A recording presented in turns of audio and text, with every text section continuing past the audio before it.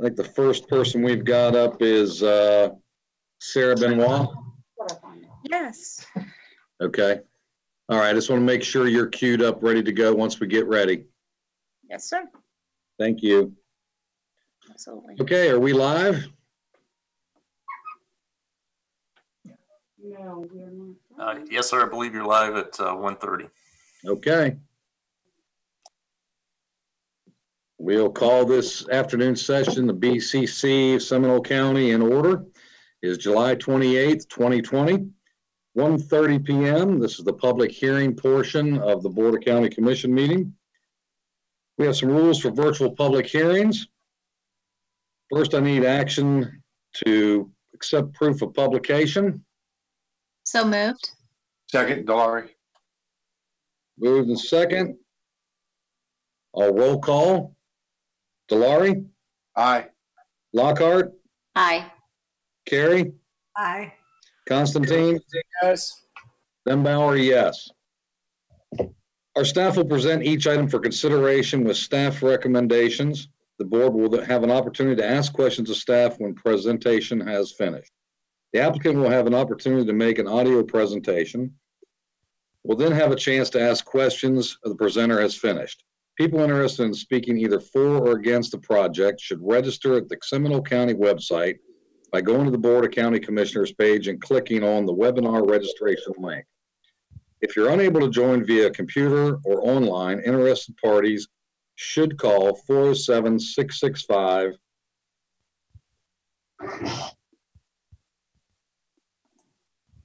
And we don't have the rest of the number. 0808. 0808. 407-665-0808 for additional information. If you'd like to make a comment and are attending the meeting via computer or iPad, click on the raise hand feature. If you've called in on telephone, you can raise your hand by pressing *9. You'll be called in the order you've raised your hand. You'll only allowed to give public comment once per item. Speakers should state their name and address clearly for the record, whether you're for or against the item. Speakers will be given 3 minutes unless you're an official spokesman of an HOA or a legally organized, recognized representative of a legal entity. Then you'll be given 6 minutes. If the board has any questions regarding the speaker's comments, an opportunity will be given once the speaker's time has expired. Speakers should limit their comments to pertinent information regarding the agenda item under discussion, keeping your comments brief. Once all speakers are heard, the applicant will have an opportunity for rebuttal if necessary. We will then close the public hearing and put the matter in the hands of the commission for discussion, recommendation, or motion. Following a motion and a second, there will be board discussion, a vote will be taken, and a roll call vote for the purposes of the virtual meeting will be called. With that said, we're going to start with item number 68. This is the 2020 non-ad valorem assessment roll. This will be presented by Sarah Benoit. Ms. Benoit? Good afternoon, Commissioners. The purpose of this public hearing is to provide opportunity for public input prior to the board adopting and certifying the consolidated non-ad valorem assessment roll for tax year 2020. The assessment roll is a listing by parcel identification number of the assessment levy to fund public services that offers a special benefit to the properties on a allocated basis.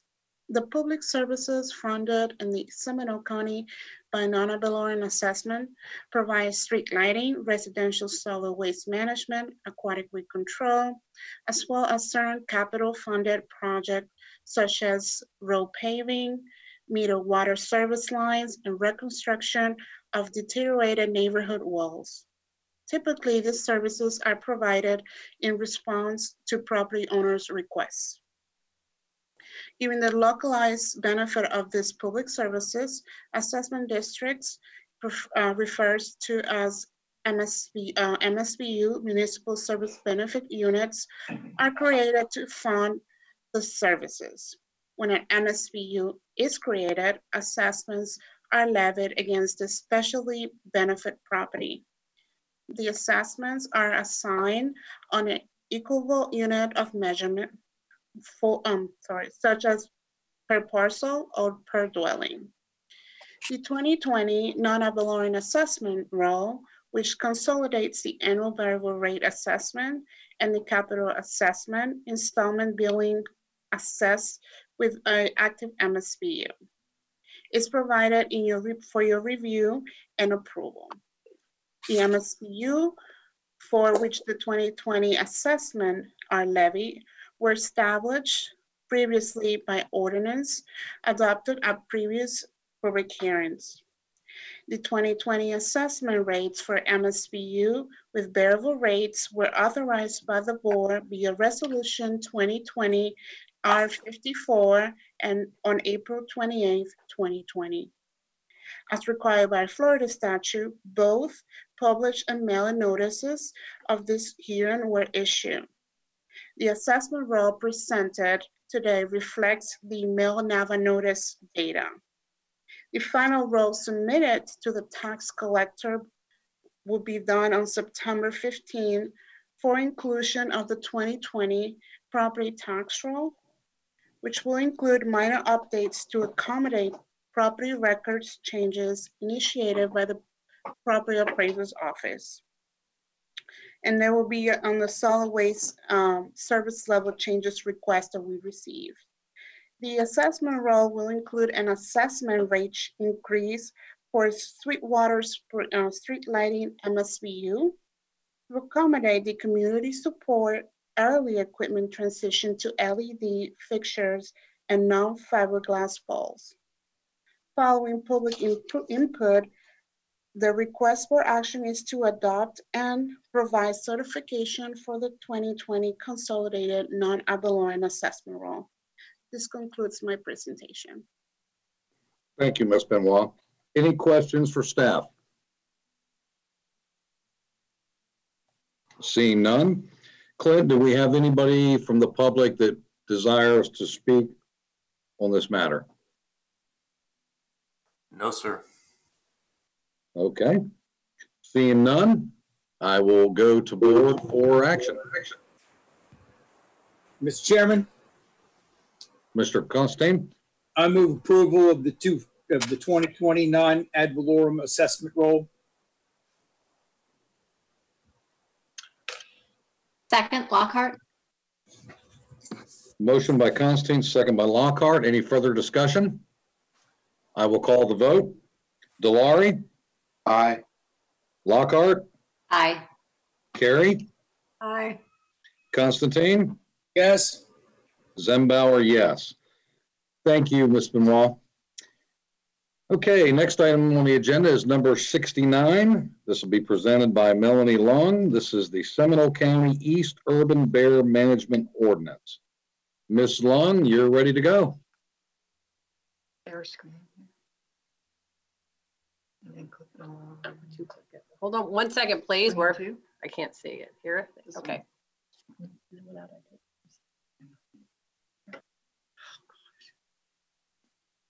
Okay. All right. Good afternoon, commissioners. For the record, my name is Melanie Lung with the County Manager's Office. Item 69 considers adoption of an ordinance amending Seminole County Code Chapter 258 entitled Seminole County Urban Bear Management, establishing a new section 258.13, the East Seminole County Bear Management Area located east of the Big Econ-Locatee River within the city of Oviedo. At the June 8th BCC meeting, staff requested a continuance of the public hearing to today's meeting due to some changes requested by the city of Oviedo. On June 4th, staff had received a letter from Brian Cobb, Oviedo City Manager, requesting that we reduce the area of the East Bear Management Area to east of the Big Econ-Locatee River. Oviedo City Council held a work session on June 1st. They worked with residents and are proposing this reduction in area. The city also requested an effective date of October 1st, 2020, which is in alignment with their new hauler contracts. These two changes have been made to the proposed ordinance. As you may know, bear calls have increased in that area, and so this is what has requested this ordinance. We've worked with FWC and who continues to monitor the bear calls in that area. And as you heard from Mike Orlando on July 14th, they are also in agreement with this new ordinance. This concludes my presentation. Thank you, Ms. Long. Any inquiries to staff by the commission? Commissioner Carey? So did the city of Oviedo allocate any money in their budget to assist with funding of the cans and the requirements for this ordinance? Because as I stated before, my concern about us expanding this program is that we haven't even finished being able to fill all the requests that we have from the current bear management area. And I certainly don't want to see us start, well, number one, we would be competing then if they're applying for FWC grants and we're still applying for grants, we're going to be competing with somebody in our own county to, you know, for funds to finish up the initial surge. And we passed our bear ordinance, what, 4 or 5 years ago? In 2015. Yes, 5 years ago, and we still haven't been able to fulfill all the requests that we have in the current area.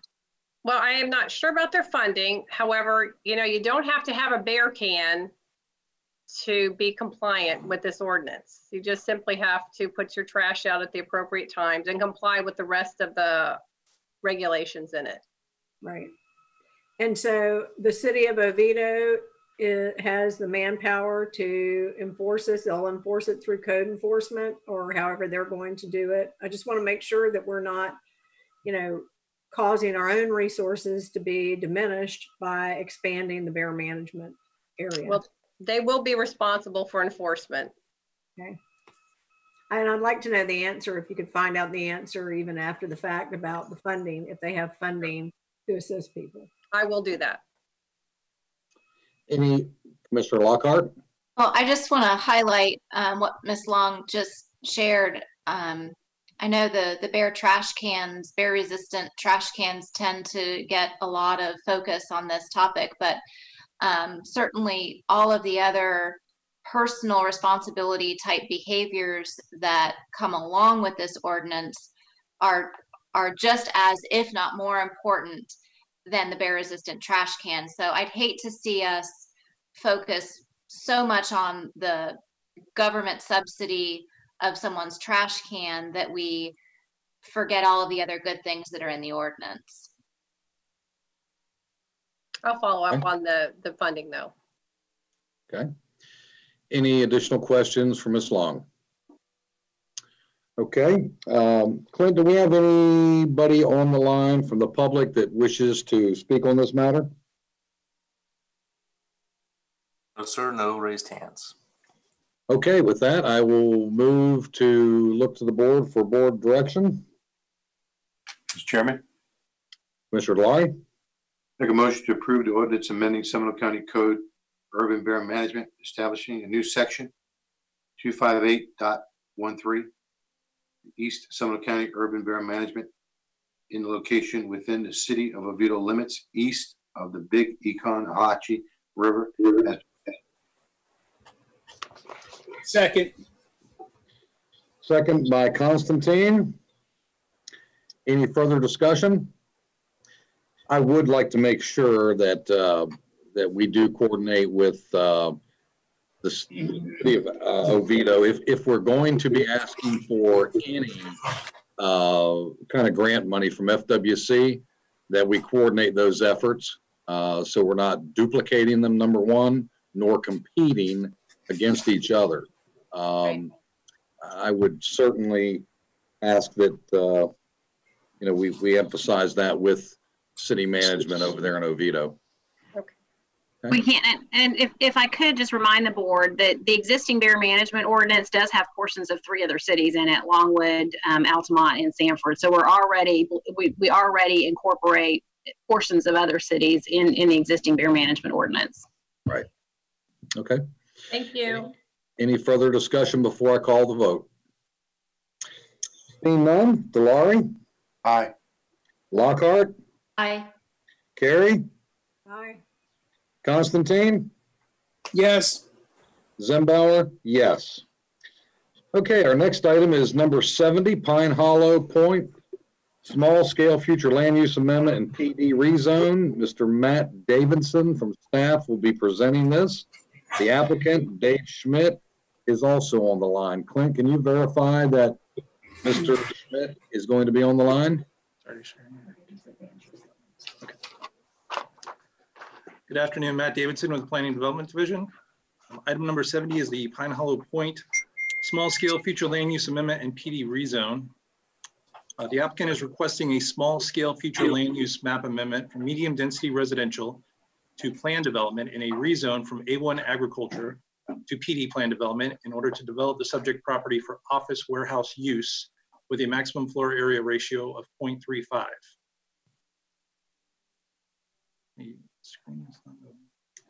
The subject property consists of 3 separate parcels on a total of approximately 9.94 acres. There were previously 3 non-conforming manufactured homes located on parcels 26G and 26H. The applicant purchased these properties in June of 2019 and has since removed the dilapidated structures. Pine Hollow Point is a private road located on parcel 26. The applicant owns parcel 26 and is proposing to utilize the existing delineated parking spaces within the private road for a portion of the required parking spaces for the future office warehouse development. A sidewalk connection and accessible route from the on-street parking to the building will be required. Existing development along Pine Hollow Point includes a facility for storage of wholesaling of fire protection equipment, an office building with warehouse storage, and a church. There are a significant amount of wetlands and floodplain on the subject property, which will limit the potential building size. Staff finds proposed plan development future land use designation and zoning classification to be consistent with the comprehensive plan and compatible with trended development in the area. Staff recommends the Board of County Commissioners adopt the proposed ordinance enacting a small-scale future land use map amendment from medium-density residential to plan development and adopt the ordinance enacting a rezone from A1 agriculture to PD plan development and approve the associated development order and master development plan for approximately 9.94 acres located on the east side of Pine Hollow Point. Thank you. Thank you, Mr. Davidson. And do we have any questions for Mr. Davidson? And if staff could be so kind to relinquish the screen for me, it'd be great. Thank you. Do we have the applicant present? I do not see a Dave Schmidt Okay. listed anywhere unless he's called in.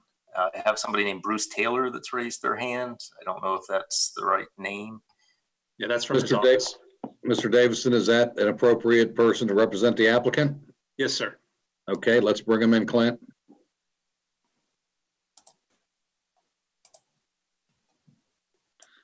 Mr. Taylor, welcome. Hello.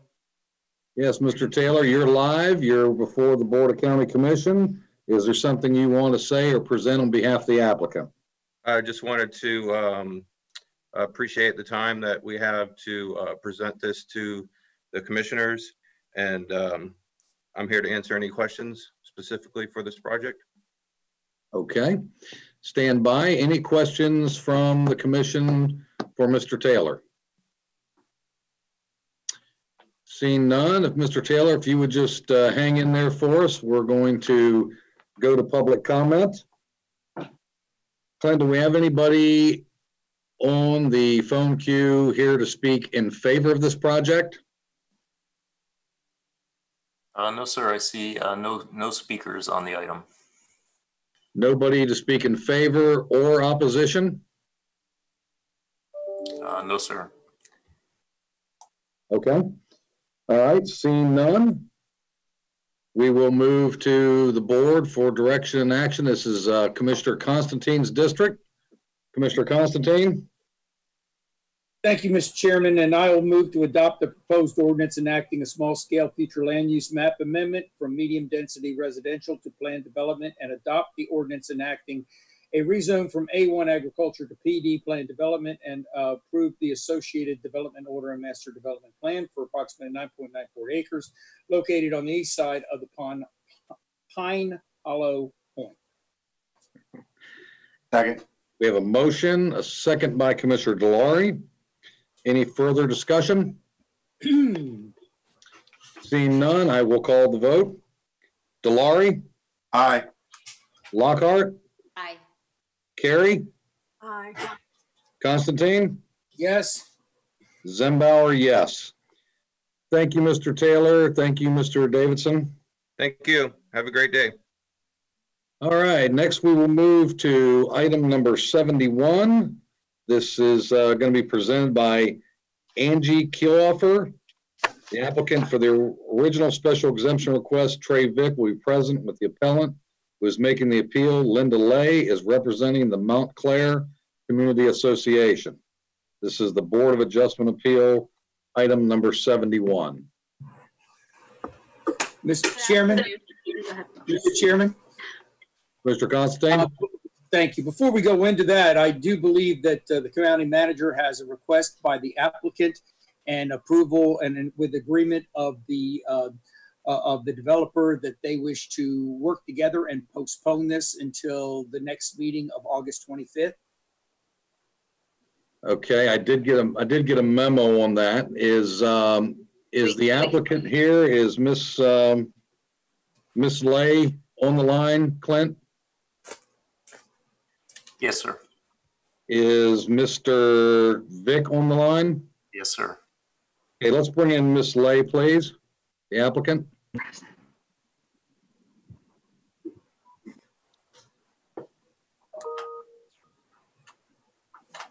Good afternoon, Miss Lay, you're on. If you'll unmute her, Clint.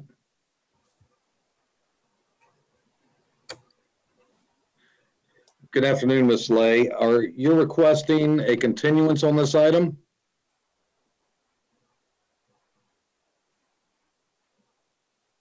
Miss Lay?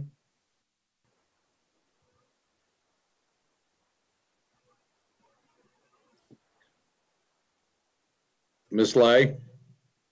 Okay, Clint, let's put Miss Lay back in the queue. Let's bring in Mr. Vick.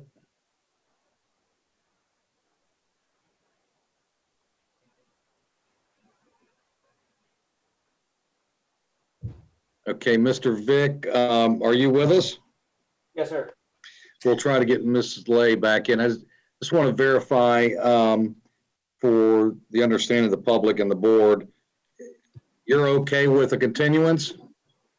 Yes, it's my understanding that they had reached out to visit and discuss the project in person, which I tried to do in the past and I'm willing to do. So yes, I'm okay with the understanding that we'll sit down between now and then be back on the agenda for the 25th meeting of August. Okay, if you would just hold in there, let's see if we can get Miss Lay back up. Please stay there with us. Miss Lay, are you with us? Miss Linda Lay.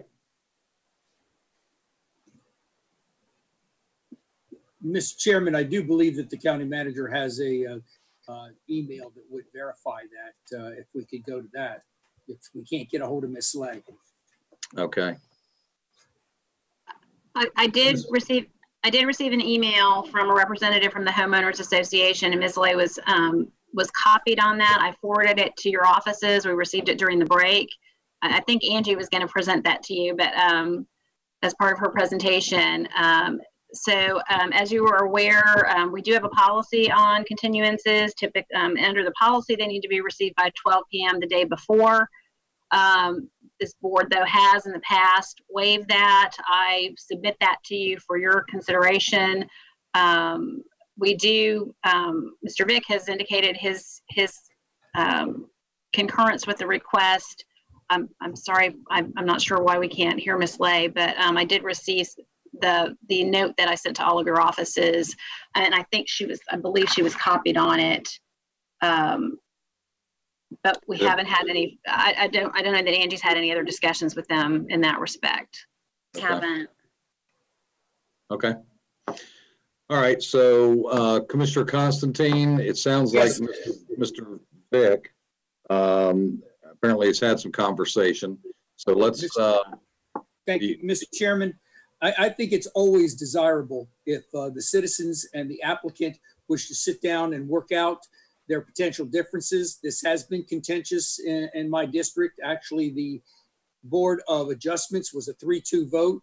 In talking to both the homeowners associations and Mr. Vick, I think they both were very pleased that the other side was willing to sit down and try to work out their concerns before it was brought to the commission chamber. I know that this just happened in the recent, but again, if both sides are in agreement and they want to sit down and they want to try to work out their problems, who are we to try to get in the way? So I think that with that, I will move that we postpone this particular item until the next meeting, which is August 25th, 2020. Second. So I just want to make sure you're asking for a continuance, Commissioner Constantine? Yeah, continuance, if that's the proper language, yes. To a date certain. August 25th, the next meeting. Okay. Commissioner Valari? We agree. Okay, we have a motion and a second. Discussion? I would not be opposed to continuing to August 25th, but I think anything beyond that would be unfair to the community and to Mr. Vick. So as long as this isn't going to become a kick the can down the road item, I think I'm okay with supporting that. I would concur with Commissioner Lockhart. I know that this Mr. Vick has reached out as late as yesterday to ask them to attend a Zoom meeting to voice their concerns and have dialogue. Not sure what ended up happening there, but my understanding, Mr. Vick, it's my understanding from both sides that there has been some reach out, some conversation, but they really just haven't sat down at the table. So I would concur with that. Commissioner Carey? And in my conversation with Mr. Vick, because he sent a lot of other backup information and, you know, so I was just trying to make sure I had all the facts together. I'm not opposed to the continuance, but again, I think he's reached out several times to the group and they just didn't want to have a conversation. And now here we are the day of the hearing, and now all of a sudden they want to have a conversation. So I'm fine if he's willing to you know, agree to the extension, but I agree with Commissioner Lockhart. You know, we don't have any requirement in our code that requires there to be community meetings. And it's nice when you can have them, and it's nice when everybody can agree, but sometimes it's up to the commission to make the final decision. So as long as it doesn't get delayed past the next meeting, I think that will be okay, since Mr. Vick has agreed with that. Understood. Okay, well then I will call the vote. Commissioner Valari? Aye. Commissioner Lockhart? Aye. Mr. Carey? Mr. Carey. Mr. Constantine? Yes. Zembauer? Yes. Well, thank you all for showing up to be ready to present your case. We appreciate it very much. All right, next we'll move to item number 72. This is the amendment to Chapter 120, Junk and Junk Dealers of Seminole County Code. Jeff Hopper will present this item. Good afternoon, sir, and welcome. Good afternoon, Commissioner.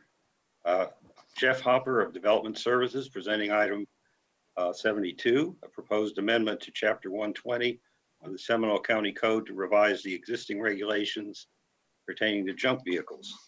The intent of the amendment is to facilitate the removal of junk vehicles from public property while clarifying that such vehicles on private property are to be addressed under existing regulations in Chapter 95. When a non-operating vehicle is left on county property, such as parks, streets, or utility sites, Seminole County code enforcement officers must initiate a process for removing it. This process includes tagging with a notice to remove, attempting to locate and inform the owner of the violation, and having the vehicle removed at the owner's expense. The proposed code amendment creates an appeal process to allow the vehicle owner to request a hearing before the special magistrate prior to the time the vehicle is removed. This hearing allows the owner to present a case that the vehicle is not a public nuisance or otherwise show why it should not be removed. Staff recommends approval of the proposed amendments to Chapter 120 of the Seminole County Code to revise regulations regarding junk vehicles. And that's my presentation. Thank you. Any questions for staff?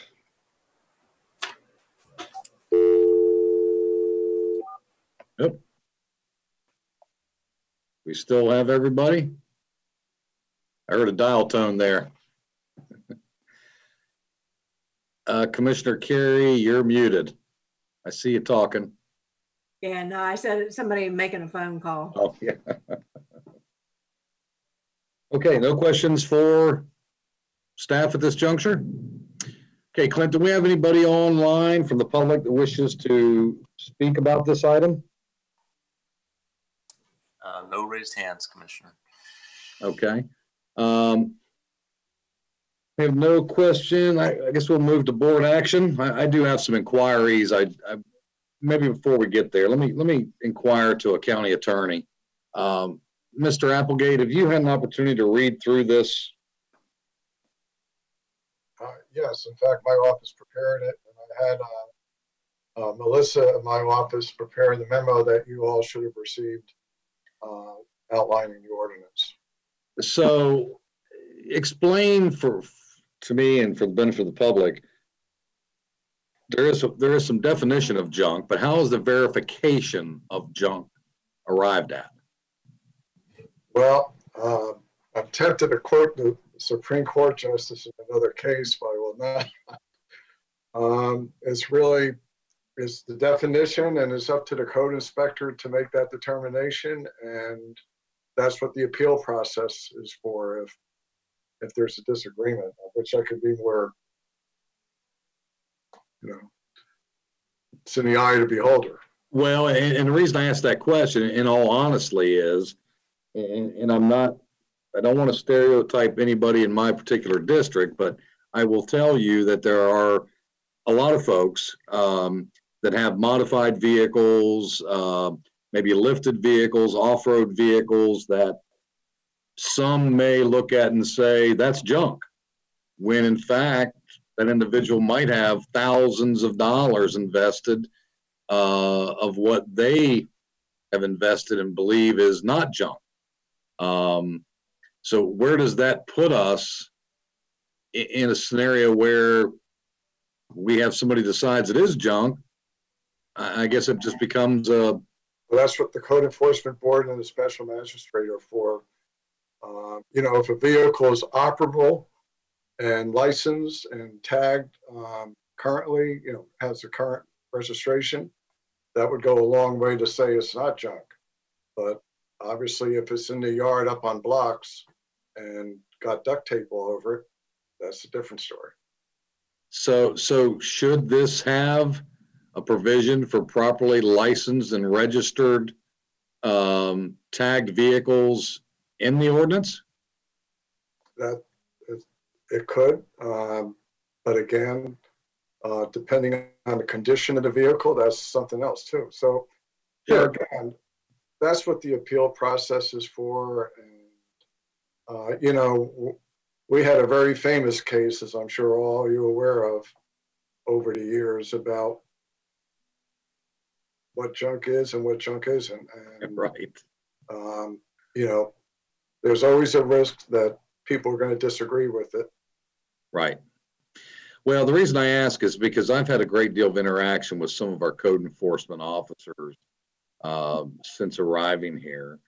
And there seems to be some deference of what the threshold is. I've had some code enforcement tell me, well, if it's not tagged and licensed, then it's considered abandoned. I've had others tell me that if it's sitting in a side yard or even the front yard, that it doesn't have to be tagged or licensed. So is this the right time to maybe trying to give more accurate guidance to those individuals that have to make that decision, or is it not? Well, again, there's a process. First, the code inspector goes out there, usually on a complaint, They don't go looking for these things. And they will first ask the person who owns the property more detail. I don't know, I see Rebecca just got on. I'm hoping I cite the process the way that they do it. But my point is, we could debate this all day. If you want to have a provision put in that a licensed vehicle that's properly licensed and operable, I don't have a problem with that. That's up to you all if you want to add that. Sure, understood. I'll go to Commissioner Carey in just a moment. Ms. Hammock, just so we understand, this revision, how does this compare to other municipalities or localities? I know during the code enforcement review, y'all were looking at different municipalities on a lot of different things. Is this pretty similar to what others are doing, or is this? It is similar, although I will say other jurisdictions do have the requirement for it to be licensed and tagged, and our code does not. We just define abandoned vehicle as something where it's, you know, unusable for its primary purpose. However, you are allowed to store an abandoned vehicle on your property if it's in an enclosed permitted garage or a permitted carport. Right. So, but it is difficult sometimes for the code officers to make that distinction because, you know, some people say, well, it is operable, it is functioning, but normally they'll have them start it and if it's able to move, but it is a judgment call. But I think that's part of the reason why they wanted the appeal process added to the code. Right. And finally, one more question I have before we go to Commissioner Carey is, does this apply to boats, vessels? Yes, it would. Yes, it would apply to boats, all motor vehicles. So motor vehicles and vessels and watercraft. Yes. Okay. Commissioner Carey? Well, we probably ought to clarify that because it specifically says junk vehicle. So here's, you know, a lot of people that deal with classic cars are renovating them, and it's not a fast process. Many times you're waiting for parts and other things, and maybe it's torn apart. If it's in your backyard and people can't see it from, you know, the street, is that a problem? I mean, to me, where we have complaints, in my experience since I've been here, has been when it's sitting out front and everybody can see it. And if it's, I mean, so it may not be operable at that moment because you might have the motor torn apart. And so, but to me, if you had it covered with a proper car cover for the vehicle, and you're not going to pay to have a tag and all of that on a car that you're trying to restore. I mean, it's literally, if you're doing a great off-frame restoration, it could take a couple of years to get through that process. And so I just want to be careful about what it is that we're saying, because you said, you know, it could be in a carport. Well, if it's in a carport and it's just sitting in a carport attached to my house, but it's not covered up, or we had a case here where, you know, right on Markham Woods Road, somebody had one outside their garage and they told them that if they would cover it up, that it would be okay. And they just put a blue tarp on it, you know, so that lasted for a short period of time. And then of course, again, it was operable when the whole thing started. It's probably been sitting there now 15 years. So I think that we need to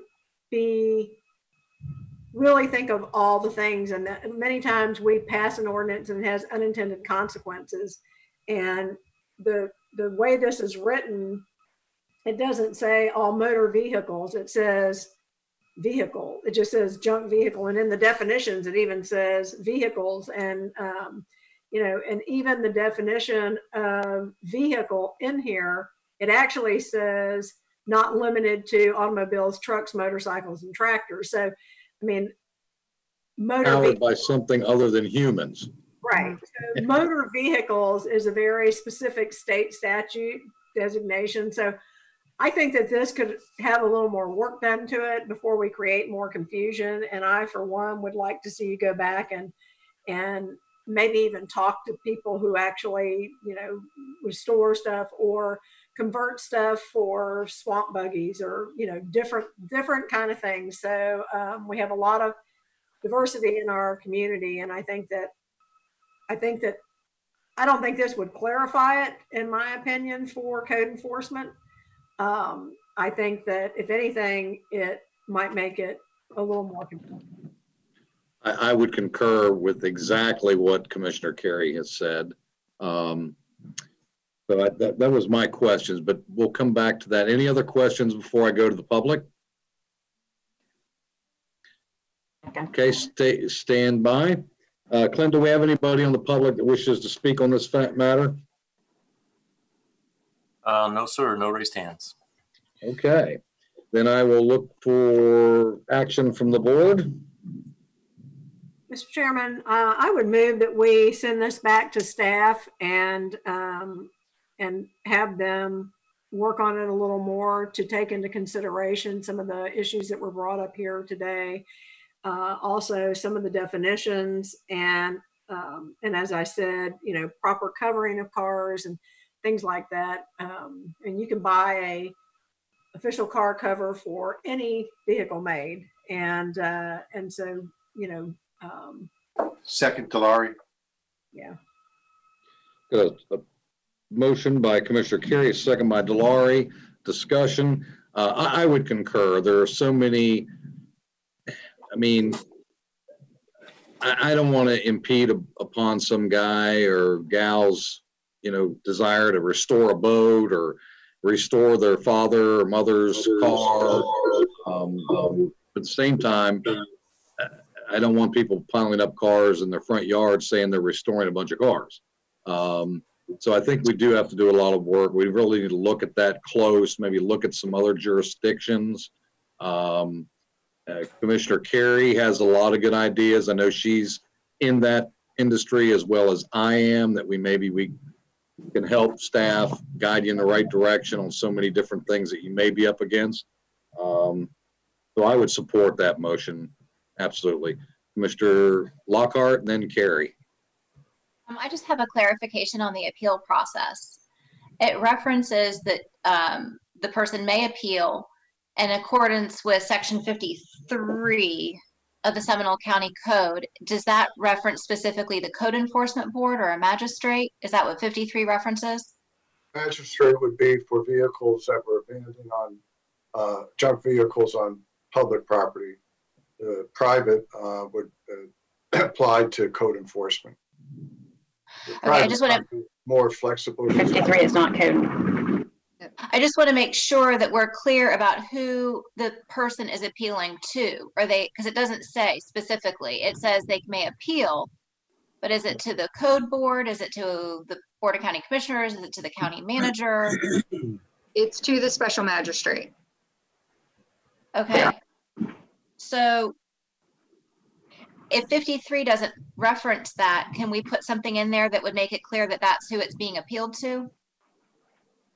Yeah, what I would recommend at this point is that we sit down or have staff sit down with each of you to have what concerns you have about what should and shouldn't be in the ordinance, and then go back to the drawing board. I mean, I don't know a thing about restoring cars or what that may entail or how that may complicate someone's life. So I will not even enter into that conversation. The only thing I'm concerned about is that whoever this is going to be having this appeal to them, that it's clear. That's my only issue. So when staff brings it back, if we could just make sure that's addressed, I'm good. Commissioner Carey?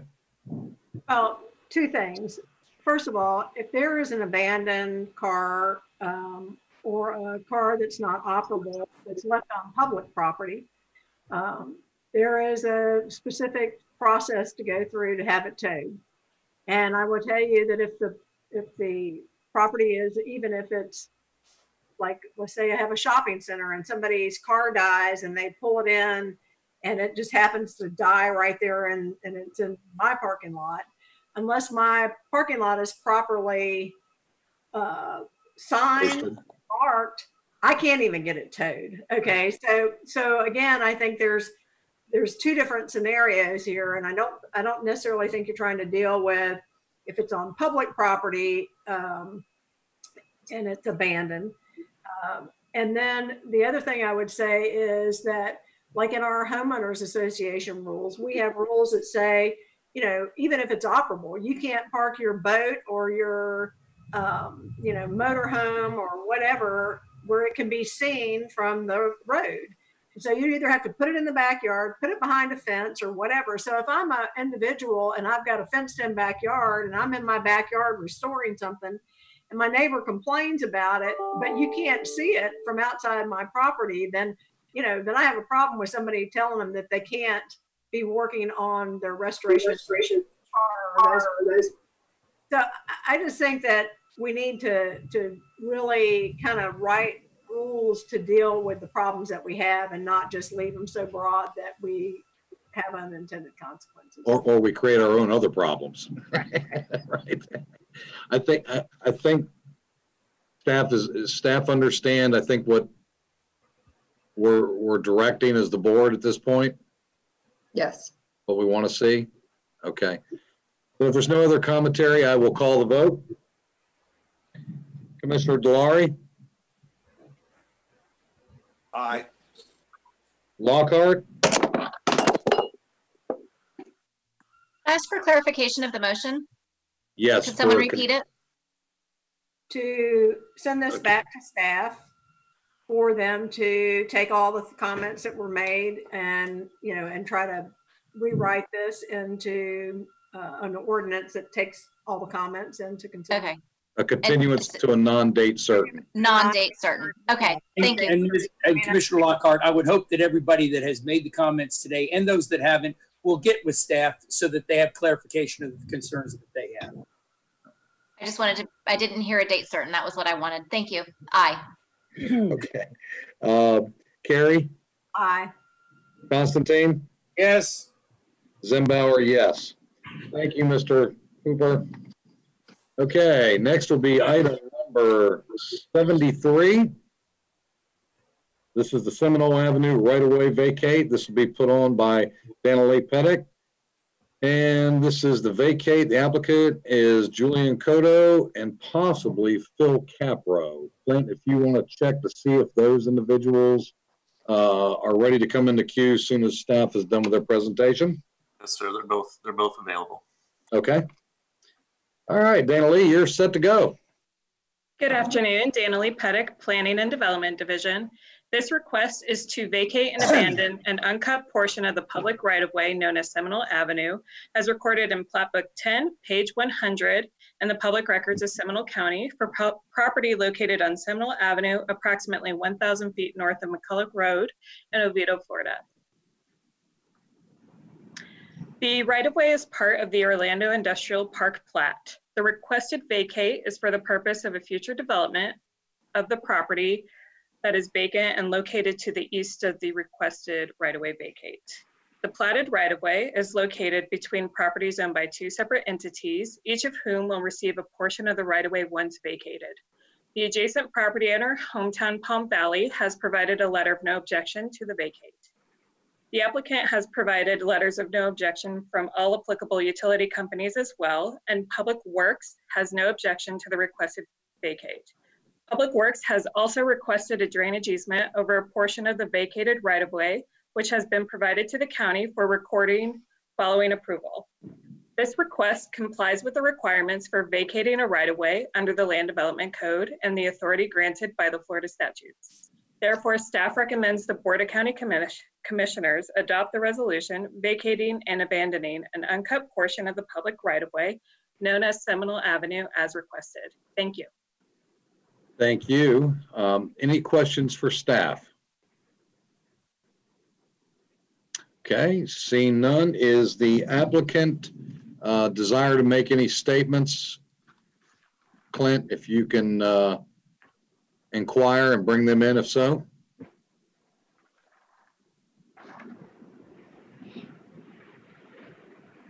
Good afternoon. This is Julian Cotto, and I'm just here to answer any questions you may have. Mr. Cotto, if you would, for the record, state your full name and address. Julian Cotto, 303 Avila Court, Winter Springs, Florida. Okay, any questions for Mr. Cotto on behalf of the applicant? Okay, seeing none, hang tight with us, Mr. Cotto. Well, do we have anybody from the public in the queue that wishes to speak in favor of this project? No, sir. Do we have anyone in the queue that wishes to speak in opposition to this application? No, sir. Okay, seeing none, I will move to board action. Mr. Chairman, Mr. Delarey? thank you. I'd like to make a motion to adopt a resolution vacating and abandon an uncut portion of the public right-of-way known as Seminole Avenue, as recorded in Plat Book 10, page 100, in the public records of Seminole County, Florida. Second, Lockhart. We have a motion by Commissioner Delarey. We have a second by Commissioner Lockhart. Any further discussion? Seeing none, I will call the vote. Commissioner Delarey? Aye. Lockhart? Aye. Carrie? Aye. Constantine? Yes. Zembauer? Yes. Thank you all very much. Mr. Chairman, before you move on and before Yes. Mr. Capro leaves the area, I don't know if you can see in the participant frame of your screen, but it is so helpful. Whatever it was that he did when signing up to speak for the meeting, it actually references who he is and what item number he's speaking about. If we can figure out how to get that to happen in the future, that would be amazing. It's incredibly helpful. Yeah, so we've had that, and I have a printout, but experience thus far has said that they're not always there, or we can't get them on the queue and get them in. Well, it's the first time I've seen it and it was great. So if there's a way we can figure out how to do that in the future, that'd be awesome. Gotcha. I don't have whatever printout it is you have. I just get to see what's over here on the side. Right. Gotcha. All right. Thank Thanks. you. Okay. Anything else before we move on to the county manager's report? The county manager is going to provide information about the earlier topic discussed, which is the English Estates Sidewalk Project, and several public participants speak. So if you are on the line and desire to speak on this, you can, but right now Ms. EA is going to give us information and the board will have discussion accordingly. Ms. EA? Thank you, Chairman. The English Estates Sidewalk Project is a listed project within the interlocal agreement for the 2014 infrastructure sales tax. I think there's about $750,000 listed in there for sidewalks at various locations within English Estates. We are currently in the design phase for this project, and as part of that phase, there's public outreach, and sometimes nobody has any interest in sidewalks. That is not the case with respect to this project. We've received considerable feedback with respect to this project. There seems to be a significant number of people who are concerned about the project. It's an established neighborhood. It could disrupt tree lines, et cetera. We forwarded to all of your offices background information on this, including all of the emails that we've received. I think some of your offices have probably received emails directly as well. We also did a survey, and there was a map that showed you sort of some of the responses to folks supporting or in support or not in support of the sidewalk project as presented. And I believe you also received a petition. That map sort of helps validate the petition as well.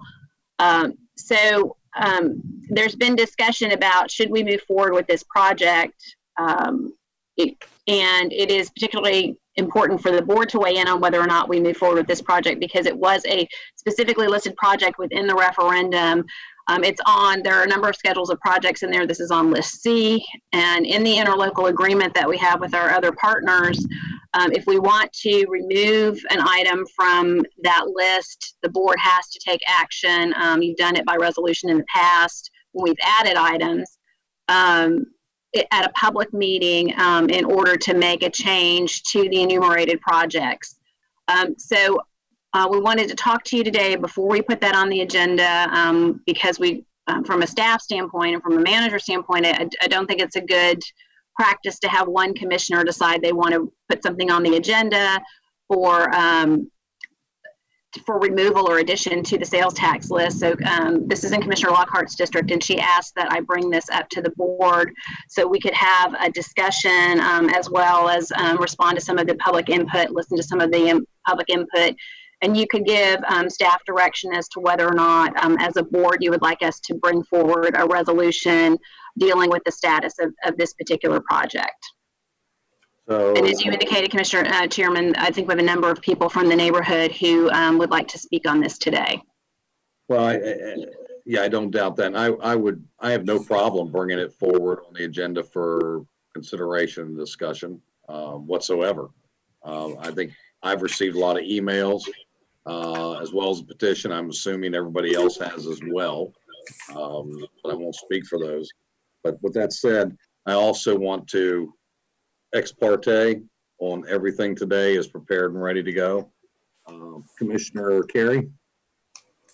Well, I was going to say, if the consensus of the board is to bring it forward as an item, because as she said, it has to be formally removed, and we had to do that as a public hearing, I think that's the appropriate time. We've all received all the correspondence and documentation. I think it's certainly something that we could consider removing.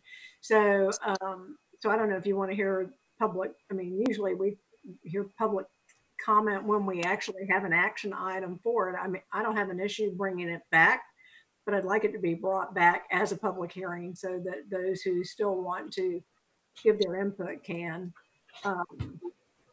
I would concur, and I don't know that we need to take a lot of public input today. I think we've received that in writing. And if we're going to put it on the agenda, there'll be public hearing for all those people to weigh in. I would like to maybe hear from staff, at least initially. You say we're in the design phase. How much money do we have any idea how much money has been allocated to this project thus far? And that can all come into public hearing. I don't know what I can get you that number. I don't have that number. I will tell you, Chairman, that I think that there was an expectation on the public's part to be able to tell you how they feel about this project. So you may want to take some of that public comment. It may make the public hearing process go more quickly.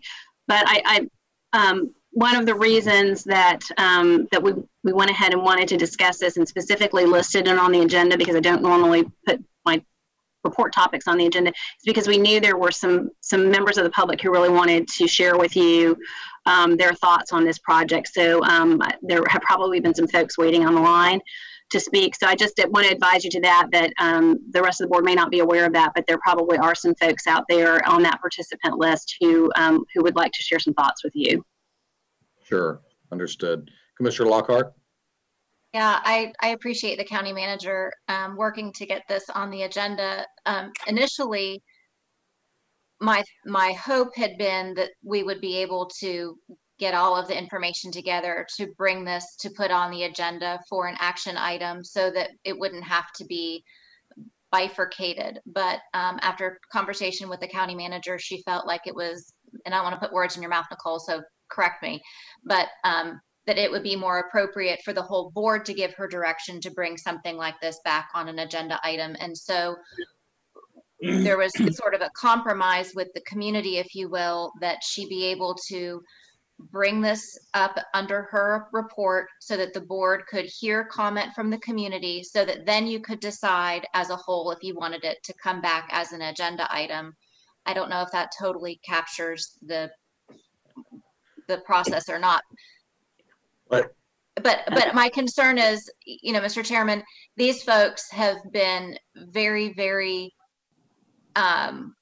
intent on making sure that you hear from them. I would suggest at minimum you hear from the HOA president, who has been, as we all know, the only thing more complicated than being an elected official is being an HOA president.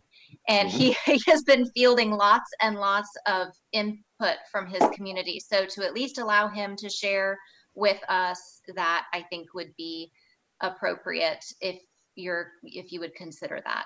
I don't have a problem with that whatsoever.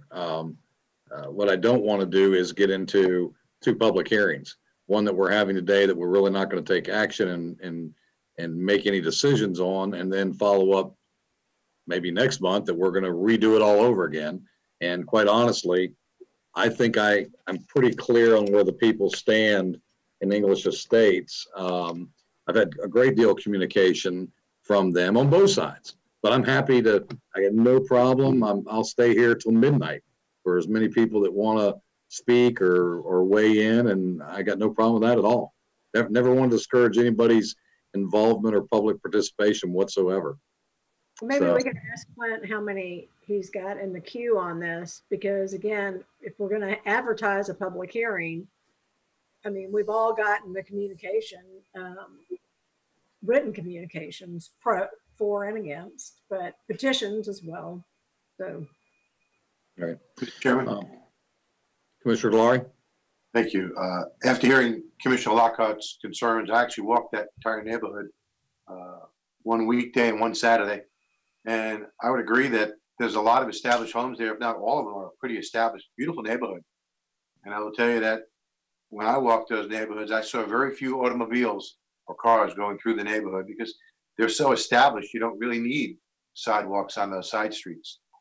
The issue that I see is that when I was looking at the referendum for the 1 cent sales tax, when we were talking about English Estates, I was under the impression that it was for sidewalks on Oxford Road.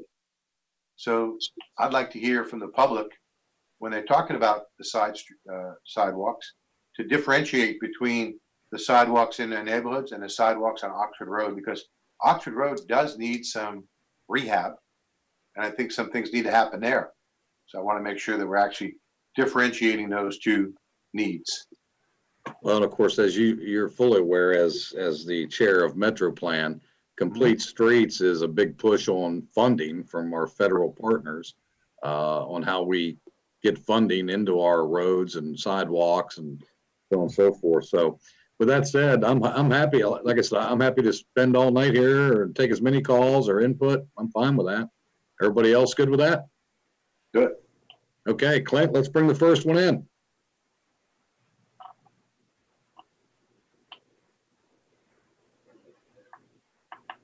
Okay, name and address for the record, please. My name is Mark Harden. I live at 2460 Markingham Road. And my discussion today has to do with the county manager's report on the English Estate sidewalk project. I'm against this project for the following reasons. First of all, the justification for this project wasn't really communicated well to property owners that would be affected. I first learned about this in a mailed publication a few weeks ago that had incorrect webinar information to begin with. Everyone I've spoken to on Markingham Road are not in favor of this project. There are unknown property owner cost impacts due to relocation of sprinkler lines and sewer cleanout ports, landscaping, retaining walls, etc. There will be an impact due to loss of driveway access where the sidewalk intersects existing driveways. The negative impact to property values from removal of trees bordering Markingham Road is unwanted, and our road is among the shadiest in the neighborhood, making it a desirable place to live. We've lived at our current address for 22 years without sidewalks and see no need for a change. Thank you for this opportunity to share my feedback, and it's my first time addressing the commission. Thank you, Mr. Harden. Any questions for Mr. Harden? Thank you, Mr. Harden. Next up, we have, looks like Mr. Taylor. If you would state your name and address for the record, Mr. Taylor. Hey, good afternoon. This is Derek Taylor. My address is 2353 Sunderland Road. And Maitland. Okay, go ahead, Mr. Taylor. Thank you. No, I appreciate your time and y'all taking the opportunity to hear the feedback. We've been in the neighborhood for 3 years now. Recently moved in and then immediately had a child, and have been going through the process of raising a young one in this neighborhood. And similar to Commissioner Delari's comments, I feel totally comfortable walking on our streets. It's a neighborhood we've really grown to love. A lot of the neighbors are out on the side streets, actually convening every day, every afternoon. Cars, when they do pass through, are usually neighbors passing to get to their house, waving at everyone, and actually moving around people because it seems to be a gathering spot in the way this neighborhood is laid out. So it's a really attractive feature of a neighborhood, I think, that a lot of people long for when they move in. And with the amount of established trees, that's really casting a lot of shade on that. Obviously, it makes it to be convened in. So my biggest concern is just the loss of the trees. I understand the right of way through there. It'd just be detrimental, I think, to the community of the neighborhood just by removing those trees. Additionally, as the son gets older, I feel free letting him run to go see his friends down those side streets. But similar to Commissioner Delari's comment, the Oxford Road portion, which actually these 3 phases indicate that the new sidewalks will connect to the Oxford Road connection to the school, particularly between Hunterfield and the north section of that. It is a paved area that is in line with the road on an S-curve. A lot of people are driving real fast down Oxford. I do not feel safe sending my son to cross that street to go see his friend on the other side of the neighborhood.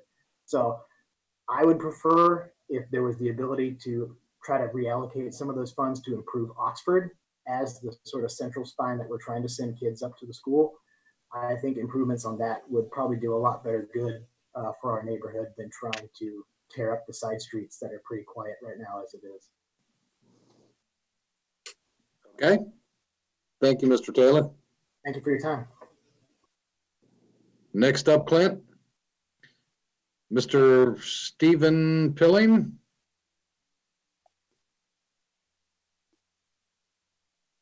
Hi, I think I may actually be the one talking. I'm Cindy Pilling, his wife. Okay.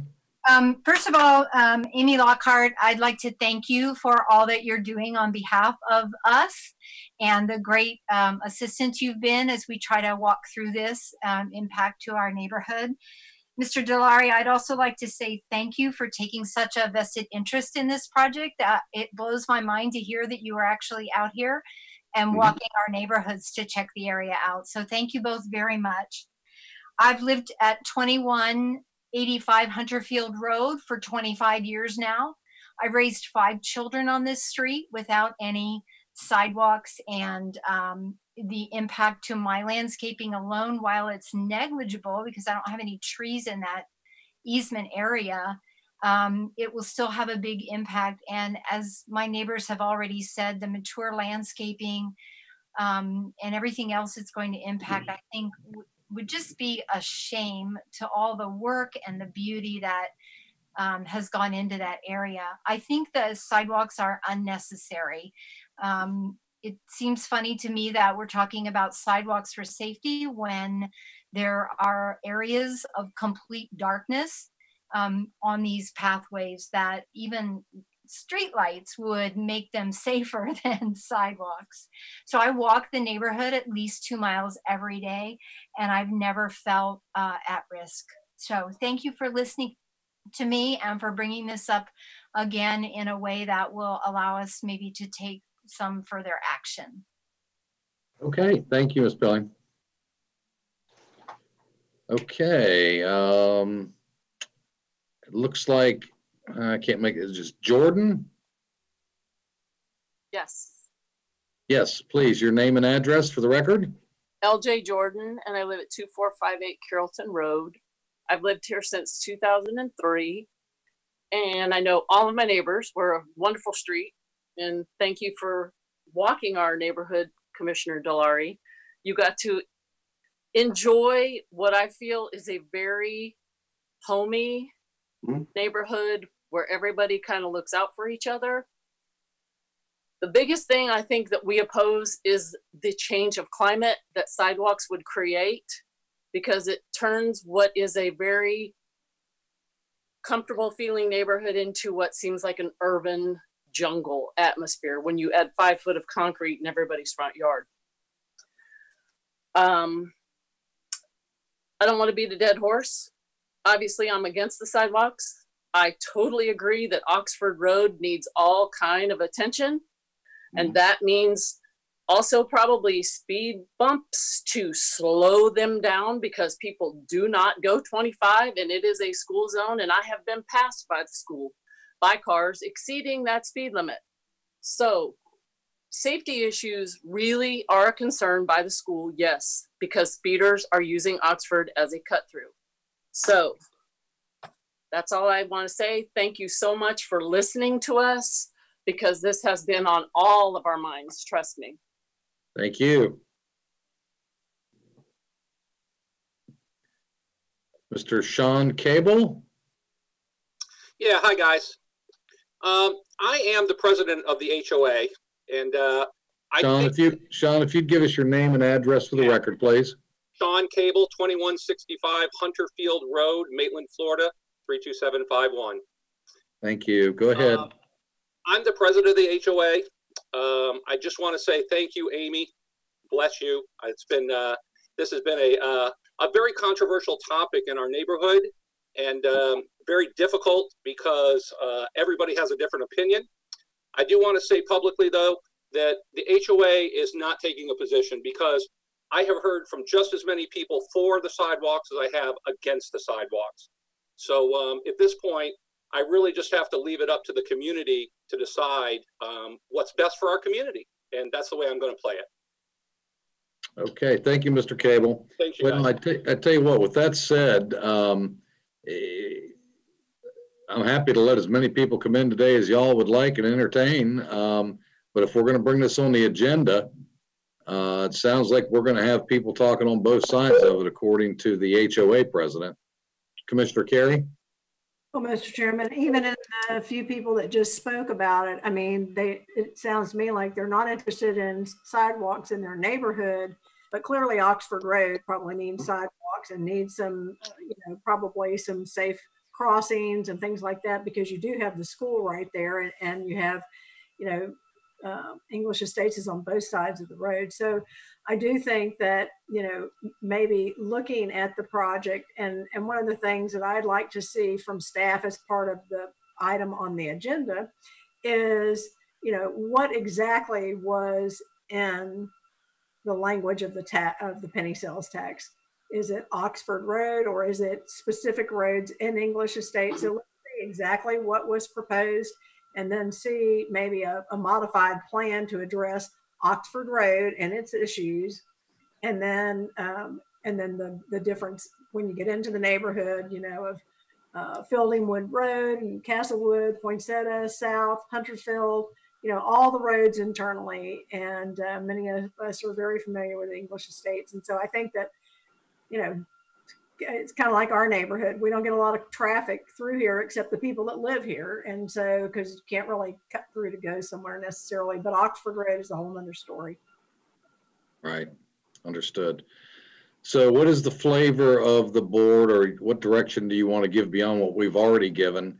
Sounds like we want staff to look at Oxford, the entire project, et cetera, et cetera, et cetera. Bring that back to us for public input agenda as to what direction we actually go. Would you like to have a community meeting with the district commissioner prior to that, once they get the study with Oxford versus what they have now, and see what the flavor of the majority of those folks would like to do? How do y'all want to do it? Mr. Lockhart? Well, I mean, the community has certainly been communicating very well. They have done an excellent job of making sure that everyone in the area is updated between Nextdoor, their website, Facebook, and all of the other means of communication. I don't know that an additional town hall meeting would be necessary. I'm happy to do one, but I don't know that it's necessary. Oxford Road, I hear about a lot. We have a couple of folks in the English Estates area who've been communicating with members of our engineering team somewhat regularly pleading really with what can we do? How can we help with traffic calming? One individual in particular wants to see stop signs at various intersections, and engineering has kind of said, no, we don't want to do stop signs there. That could actually cause more of an issue. So there is currently a lot of conversation going on with our engineering team and members of the community about Oxford Road. So I'm assuming it wouldn't take too much effort to pull together some alternatives there. I definitely appreciate the board being willing to make this an agenda item. That was my ultimate goal, was to be able to have this board hear the input and make a decision. I don't take this lightly. Obviously, taking something off of the sales tax advertised,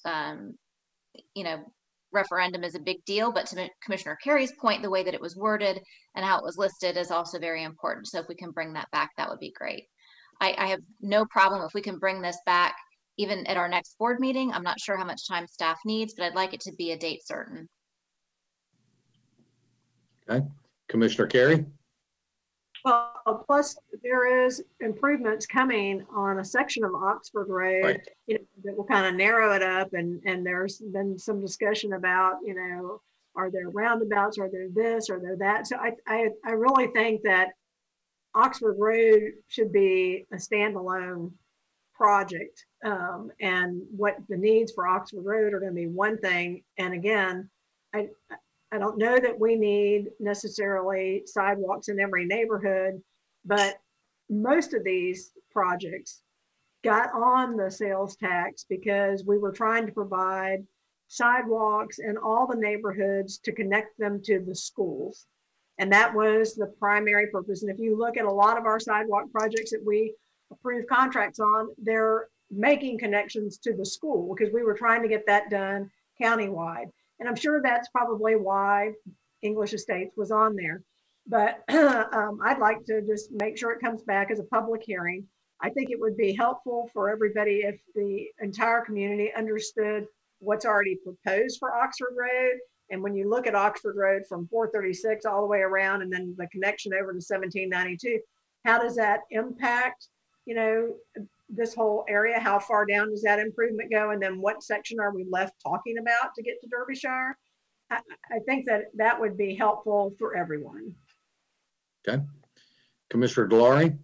Thank you, Mr. Chairman. Oxford Road that we're planning on widening with the piece when it comes to the Lowe's piece, it's a little further to the north.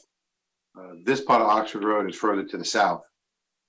Oxford Road, in my initial review of it, just walking it, there are sidewalk issues, there's traffic calming devices, there are issues, there's cross-access issues, there's also stormwater issues.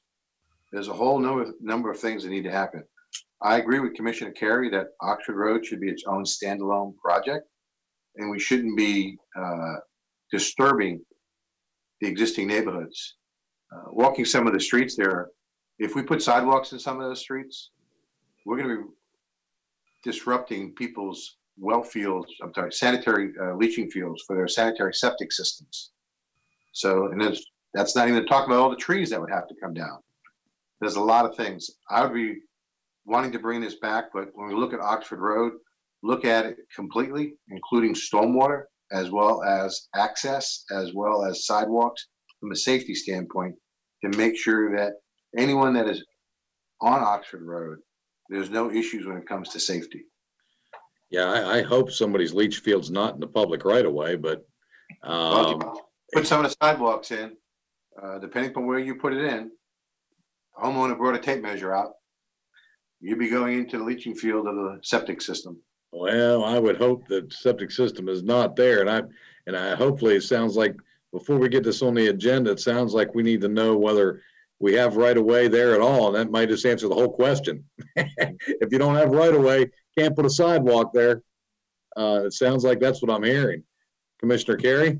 Well, and that, I should have mentioned that earlier because one of our first speakers said something about there's retaining walls and all kind of stuff that would be interrupted. And I just want to say, if we have retaining walls and septic system drain fills and clean outs and all of that in the public right of way, we have a bigger problem than whether we're going to put sidewalks in or not. So, so I think that needs to be addressed, and maybe our surveying team and our engineering team need to go out there and just see what's exactly. I will give them the address of where that drain field is. Commissioner Constantine, then Commissioner Lockhart. I was just going to say, we could talk about speculation all day. I think we all have what Commissioner Lockhart has asked that we look at this, put it back, put it on the agenda, have the staff review it, figure out whether or not we want to keep it on the sales tax list. I think we've heard from some of the citizens, including Sean, who is someone who is always looking out for his citizens over there at English Estates. And I think that we can go through this all day, but I do believe that we've got some questions to answer. We know what we want to do. I will leave it to Commissioner Lockhart to finish it off, but I think we know what the answer is. Let's put it on the agenda and let's talk about it then. Commissioner Lockhart? One more thing that I would ask from staff, if possible, is where are, and I think this may be on that dashboard that Jacobs talked to us about at our last meeting, but the total number of sidewalk projects that we have in the queue, where they are in terms of design, and where they were in terms of prioritization. Had to have been a methodology that was used, and we saw that in the Kittleson report in terms of giving a certain number of points for how far away you were for an elementary school versus a middle school. And so there was a methodology that prioritized these projects. I'd like to know where this project is in that prioritization, where the other projects are that we still have to complete, how many are in design, how many have been in construction and completed. I just kind of want to get a feel for where are we with this whole sidewalk thing, because if this is one of the last ones to wrap it up, or if this is one of the last ones in design, maybe there are some others that would be better off moving up the list. I just kind of want to see where we are in the whole scheme of things. Okay. Is that something that staff has readily available? So that sounds like two different things. I think we got. So. Okay, we got consensus. You want this on the agenda, right? For the English Estates portion. Right, and I'd like them to bring back as a part of it, along with Commissioner Carey's request to have the language of how it was advertised in the sales tax referendum. I'd like to see the methodology of this particular project and where it is in the list, and along with all the other projects and where they are in design. And,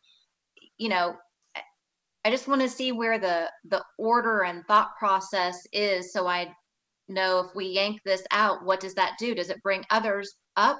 I'm just kind of flying blind here. I'd like some context. Okay. Commissioner Carey? Well, and to that point, maybe before any design gets started, so we have this list, and we have the Kittleson report that says, elementary schools, middle schools, this should be the priority, and how that all happens. But this isn't the first time we've had a community who has said, we don't want sidewalks, and we want you to not do this project. Maybe they weren't on the sales tax list, so we didn't have to have a public hearing to amend that portion of it. But I do think that maybe a process we should put in place, or at least consider, is before we actually start spending money on design, we have that community meeting and talk about, here's what's proposed and here's how we're going to, where the sidewalks would be. Because in a lot of these cases, we're proposing like to put sidewalks on both sides of the road rather than just one side of the road. And again, in a neighborhood that has very little traffic other than the residents that live there, do you really need that? So I think that we could probably cover more projects and maybe get some more road projects moved up the ranks by reshuffling some of the money. And that's part of what the Jacobs every year, when they look at that and evaluate, that they go through is the prioritization. But I'm with Commissioner Lockhart. I'd like to just see the sidewalk part, because most everybody wants a road improved, but they don't necessarily want you to disrupt their neighborhood for sidewalks. Okay, so it sounds like we want two things. We want a complete breakdown of the sidewalk inventory and where each sidewalk in this county is, either in design, et cetera, or where it ranks On the list. on the list. Right. Not a sidewalk, but what's on our sales tax list or our sidewalk project list. Right. We have some projects that are not sales tax paid for, but they're on the sidewalk list. So let's just correct.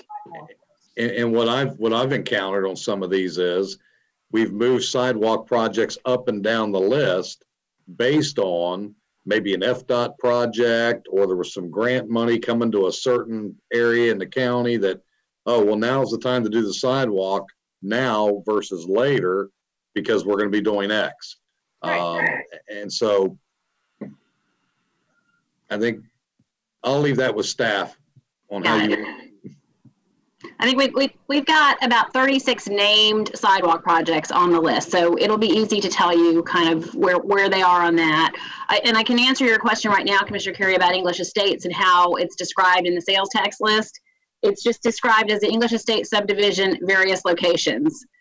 So it could be more. A lot of other projects are more specific. So we reference back to the Kittleson report from 2011, and there are very specific details about which sidewalks are recommended in there. So that's how the project came to be based on that report. But we have some flexibility. And what I'm hearing is maybe we want to change that to Oxford Road sidewalks as opposed to English Estate sidewalks. But we'll work a little bit on that.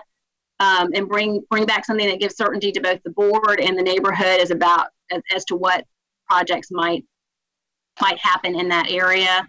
And I think we can very easily give you some information on the named sidewalk projects, where they are, and kind of how and why they're prioritized the way they are with respect to the sales tax program, because there aren't that many of them in the county that we couldn't give you a list to show you where we are on that. And again, from a policy standpoint, I mean, we don't start new road projects without having a community meeting.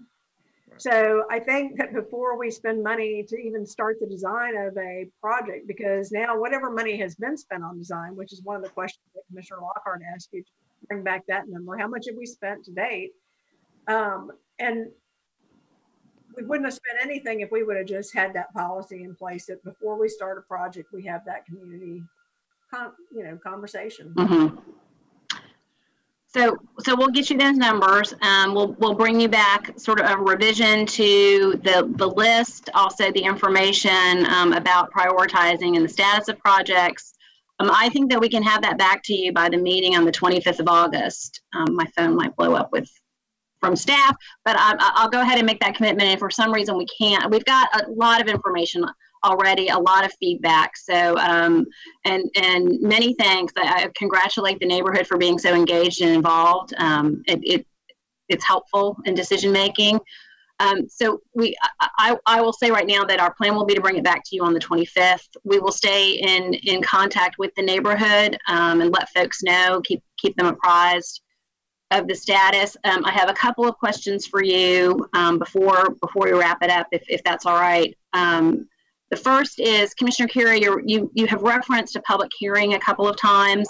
What the interlocal requires is a noticed public meeting is the terminology, and there's a distinction there in that a public hearing has specific advertising requirements in the statute, newspaper advertising, etc. A public meeting, we notice it on the agenda. If the neighborhood is interested, we send the neighborhood notice.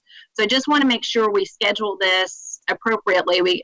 My expectation is we would put it on the regular agenda as a public meeting, a noticed public meeting, and we would make sure the neighborhood is notified about what's happening, as opposed to a public hearing that requires certain advertisements in the newspaper, et cetera. And really, when I said public hearing, my intent is, I mean, I know the public has a right to speak at everything we do these days, but on a regular agenda item, we don't always have as much public input as we do on a public hearing item. So it could be a regular agenda item, but we have, lots of people who have contacted our offices. I'm sure we all have a lot of overlap there. And I just want to make sure that everybody who has noticed us, including, I understand you have a portal on the website where people can comment. I just want to make sure that it gets back all that information to them. So whether it's an advertised public hearing or it's a regular meeting that's publicly noticed to the people who are interested, I want to make sure they get notified so that they have an opportunity to come and speak at that particular hearing. Understood. My second question to the board is a broader question. And the reason that I wanted to come to you before placing this on the agenda is, while this almost seems like a no-brainer, there's a lot of public input. It's not a real controversial project. There are some folks that would like to see the sidewalks, but for the most part, there seems to be a majority sentiment. My concern is there may be other projects on the sales tax list that are more controversial. And I wanted to establish a protocol that if a commissioner in any district is concerned about a project on the sales tax list, that they not go to staff directly and say, put this on the agenda, do a resolution to either change this project or take this project off. I think with every project on the sales tax list, we should have a conversation with the board first before putting anything on the agenda to either remove it or significantly modify a scope. So that's why we're sort of doing it, as Commissioner Lockhart mentioned, a bifurcated process. But I think it's important, since this was part of a referendum, and while this board is really responsible about that, there could be changes in a few years, and I just want to make sure that we have a protocol that doesn't put staff in a bad position, doesn't put the rest of the board in a bad position, wherein one commissioner says, I want to take off the Oxford Road project, so let's put a resolution on. So that's why it does seem cumbersome, and especially for a sidewalk project. But I just want to, if the board would prefer that we schedule them without this initial conversation, we can do that too. However, you tell me how you'd like to be engaged in that decision to put these on the agenda. Well, I would think that this was put before the public as a referendum item, countywide. And we can't predict the future. We can't predict who will be sitting in these chairs in the future. I think it would be wise that this should be a collaborative board decision on these kinds of projects before I walk in and say, hey, take all these out of my district. We don't want them because 50 people said they don't want it, and maybe most of them don't. But I think we've got to be careful because it was a promise made, whether the language was right or not. I think there should be discussion amongst the board before we just arbitrarily, just as commissioners separately, to start pulling things off or put it on the agenda. That would be my thought process. Commissioner Carey? Well, and no one commissioner should be directing staff to do anything. So there is already a protocol in place for that. And even the chairman should not be directing staff to put something on or take something off. I think that the way that Ms. Guillet handled it to bring it up under her report, and even though it's a more cumbersome process to get buy-in from the entire board that they would want to hear this, doesn't mean we're going to change our mind. It means that we're going to hear it, and we're going to hear from the public on both sides, just like we would do any other public input at a hearing. So I think that it was handled correctly. And quite honestly, if any one commissioner is trying to control what's happening on the agenda or with projects, I would expect that the county manager would immediately notify the entire board of that going on, because that's kind of a violation of our charter. And can I say, for the record, I don't want to give the impression that Commissioner Lockhart came to me and tried to get me to put a resolution on the board. That's not, she raised the issue. It's in her district. So I just want to make that perfectly clear that I don't want to give the implication that that's what happened here. But I know she did the right thing. You're the county manager. If we have an issue, our responsibility is to go to the county manager, and your responsibility is to direct staff to get the information and get it back. So I think Commissioner Lockhart did exactly the right thing, and I think that you did the right thing by bringing it up under your report and getting input from the rest of the board, and now you know what to do. But the motion was not date specific, so if it's we still got staff working, not everybody's back at work. We still have people working remotely. So if it doesn't get back in August, then that's okay. I wanted to come back timely. But I think that the process that you and Commissioner Lockhart followed were exactly what should have happened. Okay, so clear, it's going to be on the future agenda. Staff's going to work on that and also keep the community engaged and involved during the process to let the community know when it's going to be on the agenda. And it sounds like you've committed to get it on the 28th. The 25th, we're going to shoot for that. Okay, all right. Anything else, Commissioner Lockhart? Well, Nicole asked for feedback on, how to get items on the agenda. And, I just think that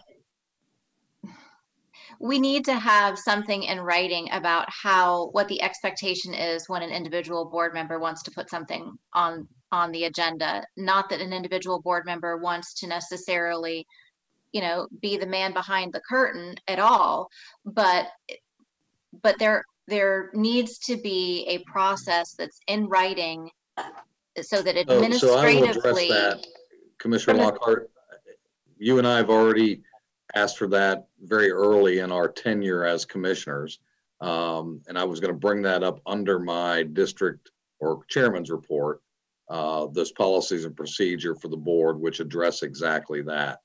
I don't want to go into it deep now and replicate it during my report, but I hear you loud and clear. Well, I just want to make sure that I think it's a completely reasonable request that she made as a part of this discussion. Sure. Absolutely. Okay. So we're clear on what's going to happen on the English Estates sidewalk projects, correct? Yes, sir. All right. You want to just give us a recap so that everybody's clear, including the community? Sure. So we're going to go back and based on the feedback that we received from the board and from the community, we will bring you a proposed revision to the sales tax project list. We will also bring you information on the status of all of the sidewalk projects on that list and sort of priority and order and status of the work that's being done on them. We'll get you some information on what's been expended on this project so far. And I think that is it. We're going to shoot for the 25th. We will keep we'll do it as a regular agenda item. We'll have it noticed on the agenda, but we'll also notice all of the people who've been engaged in the discussion thus far from the neighborhood. And we'll certainly work with Mr. Cable to get the information out to the Homeowners Association for any folks that are interested but haven't actually sent in any information or given us their contact information. Right. That sound appropriate to the rest of the commission? Is that Mr. Chairman? Mr. Chairman, Mr. we did talk about Oxford Road. The county manager did not bring that up.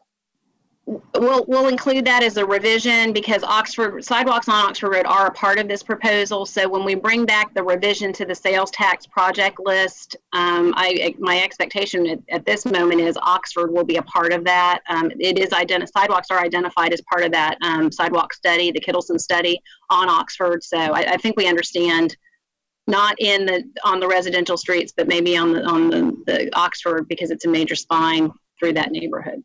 Understood. Okay. All right. Anything else, Ms. Guillet, for your report? I have several other things. If we're done with English Estates, we have I have a list of other things. Some of them quick and some of them not so quick. So I have a CARES update for you. Would you like me to start with that? Whatever is best for you. All right. I'm going to try to share my screen with you. I don't have my coach here, so we'll see how that works. All right, can you see it? I don't know how to. Now we can see it. Maybe make it bigger? I don't know how to do that. Don't know how to do that. Can you? I tell you what. Why don't I? Oh, here we go. Shani, is Shani gonna? My coach is here. She's gonna get this on for me. Okay, now you're on the spot. Now she's gonna make it work. I'm sorry. I apologize. We can deal with the technical issue separately because I know Tim can help me, and I can do the other quick things I have. You want to do that first? Sure. Okay. I'm sorry. My technology is not my strong suit. I have a couple of quick things for you. As you know, we have a contract with District 5 for our medical examiner services. we have Dr. Wolf serves as our medical examiner. We have received a request from the medical examiner board asking us, they're looking at retaining her and they want to confirm that we're comfortable retaining her as the medical examiner for District 24. I would like to send them a favorable rating. She's been fantastic. I know that law enforcement enjoys working with her. The state attorney's office has been very pleased. We, for the first time under this contract, have our own investigators in Seminole County as opposed to from Volusia County. So that's one item I'd like to go ahead and move forward with, sending in a favorable recommendation for retention. Hopefully the commission all received the communication this past week in regards to that. Mr. Chairman. Mr. Laurie. Yeah, I'd like to make a motion to recommend to the medical examiners group District 5 as the county manager suggested, that we're in favor of any of them. Second, Lockhart. Thank you. I will call the roll. Delary. Aye. Lockhart. Aye. Carrie. Aye. Constantine. Yes. Zembauer, yes. Okay, looks like you've got that, Ms. Gay. Okay, I got you. I got my technical assistants in here now. Great. What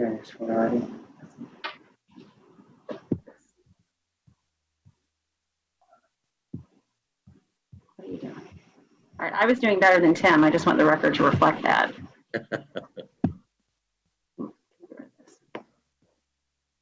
Okay. How does that look? How do I move that forward? Here we go. Okay. All right. Can you see that, everybody? Am I muted?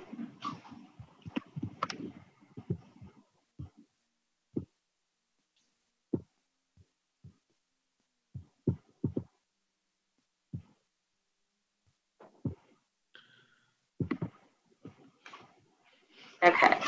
All right. Can you see that? Yes. Here, can you hear me? Okay, we're gonna have to move. Yes. Okay. All right. So I wanted to just give you a quick update on where we are on CARES Act, and I'll jump right into this is the recommended allocation chart that I showed you last go around. It is slightly modified, and the categories that we modified were, you can see under individual assistance, we had originally suggested 10 million in that category. It's now 11.1. That additional 1.1 million reflects the funding that the governor recently announced for rental and mortgage assistance through the SHIP program. The other item that we're able to use in that money for is emergency repairs, and we're looking right now at working with Meals on Wheels. They have a number of emergency repair programs that they're trying to move forward and have had some challenges due to the pandemic. So we're going to be working with them on that. So this column doesn't add up to 82 and change. It's 83 and change now because we've added that additional 1.1 million. The other thing I did is I shifted $2 million from the replenishment fund into the special economic recovery initiatives. That is where we're going to do the additional tourism marketing. We've been trying to work with the hotels as well to do some special incentives for them, but also workforce training. And I'll talk to you a little bit further into this presentation about what we're talking to Seminole State about with respect to workforce training. But I felt like we needed a little bit more money in there because we've got some good projects moving up. So, so any questions? This is just an updated chart for you for the proposed allocations thus far. So this next slide shares information with you about the portal that we talked about. This is what we're working with Ernst & Young on to have a portal through which we can provide the business assistance and the individual assistance, that direct assistance that's so necessary here in the public. We've had some great meetings with them, already started working on it. And this is just gives you a summary of sort of what we're going to try to accomplish through that portal. A one-stop place where folks can go. We'll have a team with Ernst & Young reviewing all of the applications. As you can see, we'll have a bilingual call center and validation team to try to make sure we can reach all of all the segments of our community. So you've got that just as a reference if you have questions about that. Here is the schedule. We kicked off our meeting with Ernst & Young last week. We are doing the behind the scenes, getting the whole infrastructure stood up. You can see they have a system called Faster, which is not our fleet system, as you might be familiar with that term. But this just gives you the schedule. As you can see from this schedule, we intend to go live on the 19th of August with the portal for the small business support. And then on the 26th, we'll go live on individual assistance. But I don't want you to think that we're not continuing to work with the business community and individuals in the interim. I'll share a little more on what our efforts are on that as we move forward through this presentation. As a reminder, this is what we talked about last time on small business assistance, the $5,000, $10,000, $15,000 tiered scenario. The existing program that we opened up in June, most of those businesses are now, instead of being in the $5,000 category, are going to be in the $10,000 category. So good news for the business community there. And as you can see from this slide, that phase one, which was under the CDBG money, we've approved 115 applications for a total of 1.1 million. That would have eaten up the entire initial allotment through the CDBG program. So we'll be cutting checks this week for those grants. We had another group in that initial set of applications that either didn't meet the qualifications because they were home-based, or some of them were beyond. CDBG had some income limits for employees. So we had some applications that were disqualified under that funding source that now will qualify under this funding source. So we're going to continue to work with about 160 applicants that weren't qualified under the initial program, and who also another 120 applicants that we're still trying to help them get their paperwork together. And then you can see phase two this week, we're continuing to work on the portal to get the larger program stood up. Again, I won't go through all of this. I sent you this presentation so you have it as a reference, so you can see kind of what the scheduling plan is for this as we get the project stood up, moving up to the week of August 17th, which is when the portal will actually open. We will start doing information, developing webinars, paid Facebook Live programming to help folks start to get their application materials together, so that when the portal does open on the 19th, they'll be ready to go and hopefully have complete applications. And we won't have to be doing what we're doing right now, running down paperwork from folks. We wanted you to be aware that Ernst & Young has shared with us, they stood up the business assistance program in Hillsborough County. They were, as you recall, one of the first 12 to get money. Only about 20% of the folks have all their paperwork in hand when they submit their application. So there's a lot of time. It takes about 2 hours to process an application. We have streamlined some of the required paperwork, so hopefully we'll have better results than Hillsborough did. Additionally, we have a maximum, part of our criteria, as you may recall, that we talked about last go around, was if you got any assistance from the Paycheck Protection Plan, you can't have received more than $100,000 under our program in order to be eligible for funding through our small business assistance program. That's actually significantly higher than what we've seen in other programs around the state. So we think that's an appropriate amount. We will say, we have already heard from some businesses that have gotten hundreds and hundreds of thousands through the PPP program. We may come back and revisit that, but we'd like to help the folks that have gotten the least amount of help so far. So right now the criteria stands at no more than $100,000 of PPP assistance in order to qualify under our small business assistance program. And then we have a whole plan for promotions of this grant program that ties in with the other schedule for standing up the portal. You can see all of the items that we're putting together: the website launch, social media, meetings with chambers, outreach into the community to try to get folks ready to go as soon as we open the portal on the 19th. You can see the week of August 3rd is our getting ready our promotion, and then the next week is our counting down promotion, and then the portal will launch.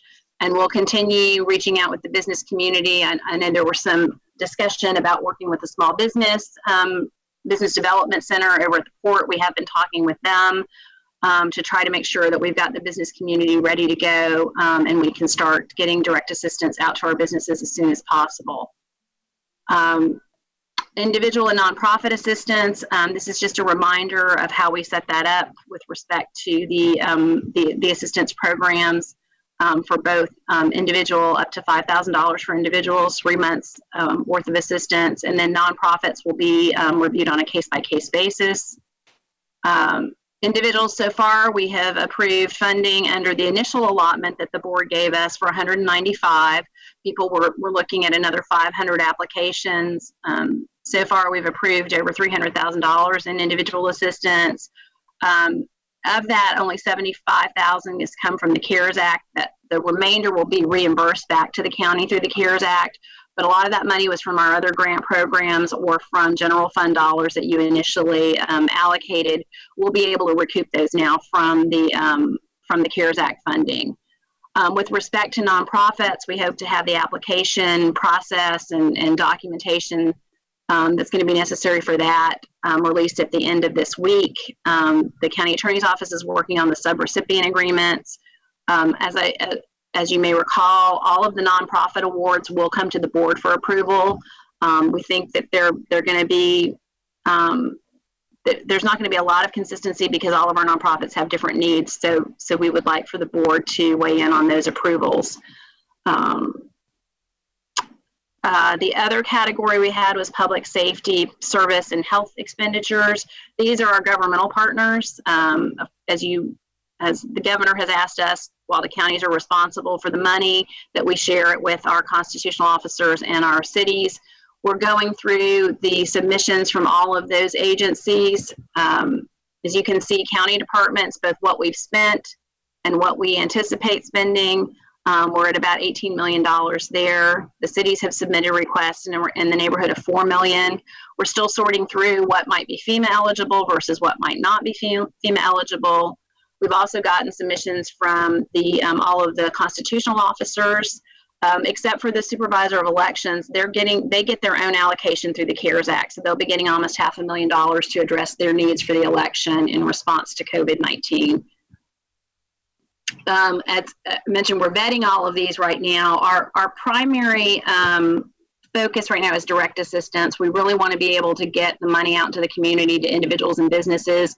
Not to say that we're not working on our governmental partners, but most of them have the funds, and this is a reimbursement program for them. Our first priority is getting money to individuals and businesses. We do have some time-sensitive projects that are agency-related.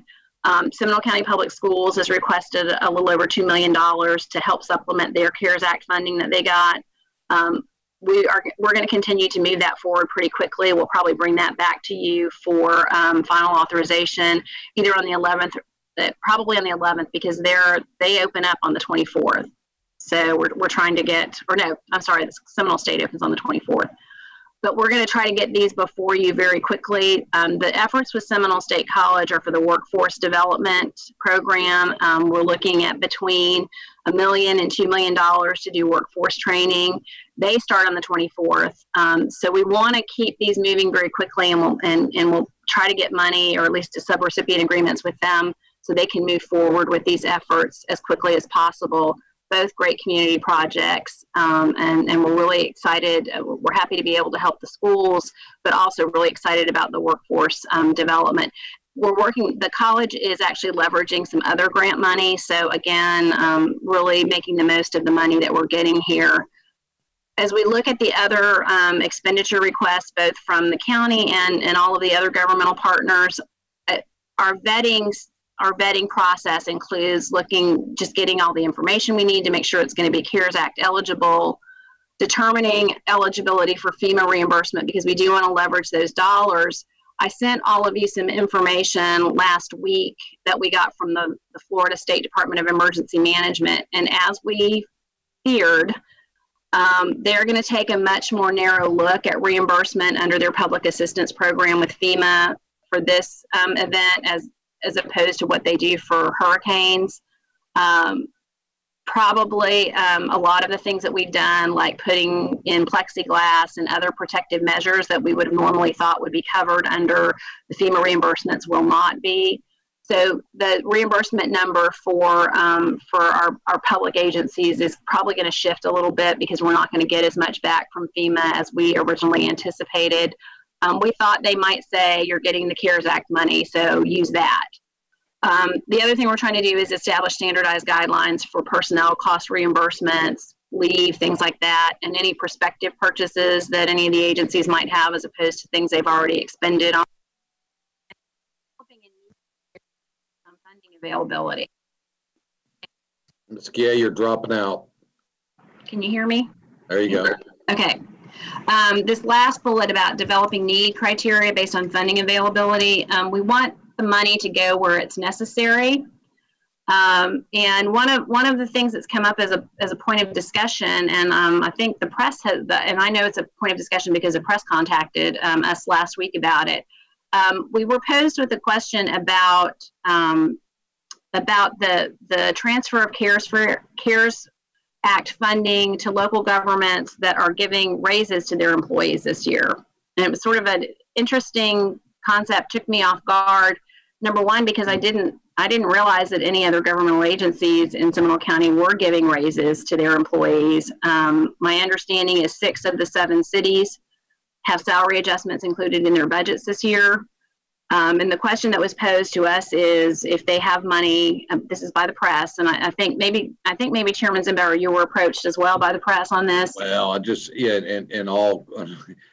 I was hit between the break between this morning and this afternoon's session by the media on that exact topic, so that my board understands that my statement was, well, I haven't seen what they propose to do, but I personally, as a businessman and as an elected official, I don't know how I can look, the private folks and honestly in the face with a straight face and say, I'm giving raises while your business is going out of business and why your family's trying to figure out how to feed your family, or you've lost your job. So that's something that I think we've had discussion during our budget session that like Commissioner Carey indicated and Delary, that they were here back in the downturn, and you have to hit this early, so you're not stuck having to lay people off. You got to get ahead of the curve before something goes real wrong. So that was my comment. So we're going to talk to the cities about that. I just want the board to be aware of it because it came up. We had I guess last Friday I was approached and was kind of surprised. I just didn't realize, it never occurred to me that other jurisdictions were giving raises. But the question was, if they have the money to do that, do they need the CARES money? Maybe it should go somewhere else. So just so you know, you may hear that from some of your colleagues in other jurisdictions, and we'll talk with the cities about it. But that is something that we'll discuss as we're talking about distributions to other public agencies. Let's see. The next, and I know I'm going very quickly, and please, I'll answer any questions you have, but I know it's been kind of a long day, and I have a couple other things to talk to you about. Under strategies and considerations, one of the things that we're really focused on is leveraging other funding awards and deadlines. And I wanted you to see, I wanted to give you a listing of all of the different funding and grant awards that we're receiving under the CARES Act or related to COVID. And the one at the top is the big dog, the $82 million that we're getting from Treasury. And then, as you're aware, we have some ESG grants for homelessness, CDBG. You're aware of that. The SHIP monies that we just received. I mentioned the supervisor of elections is getting some direct funding. I wanted to give you a list so that you would know everything that we were receiving. And I am sorry, I'm going to correct this. It's not 41 million. That should be a $sign in front of the 1. It's 1.2 million on the CDBG. I just got excited for a minute. We'll get you a corrected report that has that. I apologize for that. That should be 1.2 million and not 41 million under the CDBG. But one of the things I want you to see is the grant term, and we've got a lot of these funds expire in December, but some of them don't expire until 21 or 22. So and some of them are more restrictive than others. Fortunately, the big pot of money, the 82 million, is really the least restrictive of them all, and we will so we'll use that where we can't use other funds. But I just wanted you to know these are the things that we're considering as we start to decide what lines we're going to pay for things out of, and when we're going to pay for them.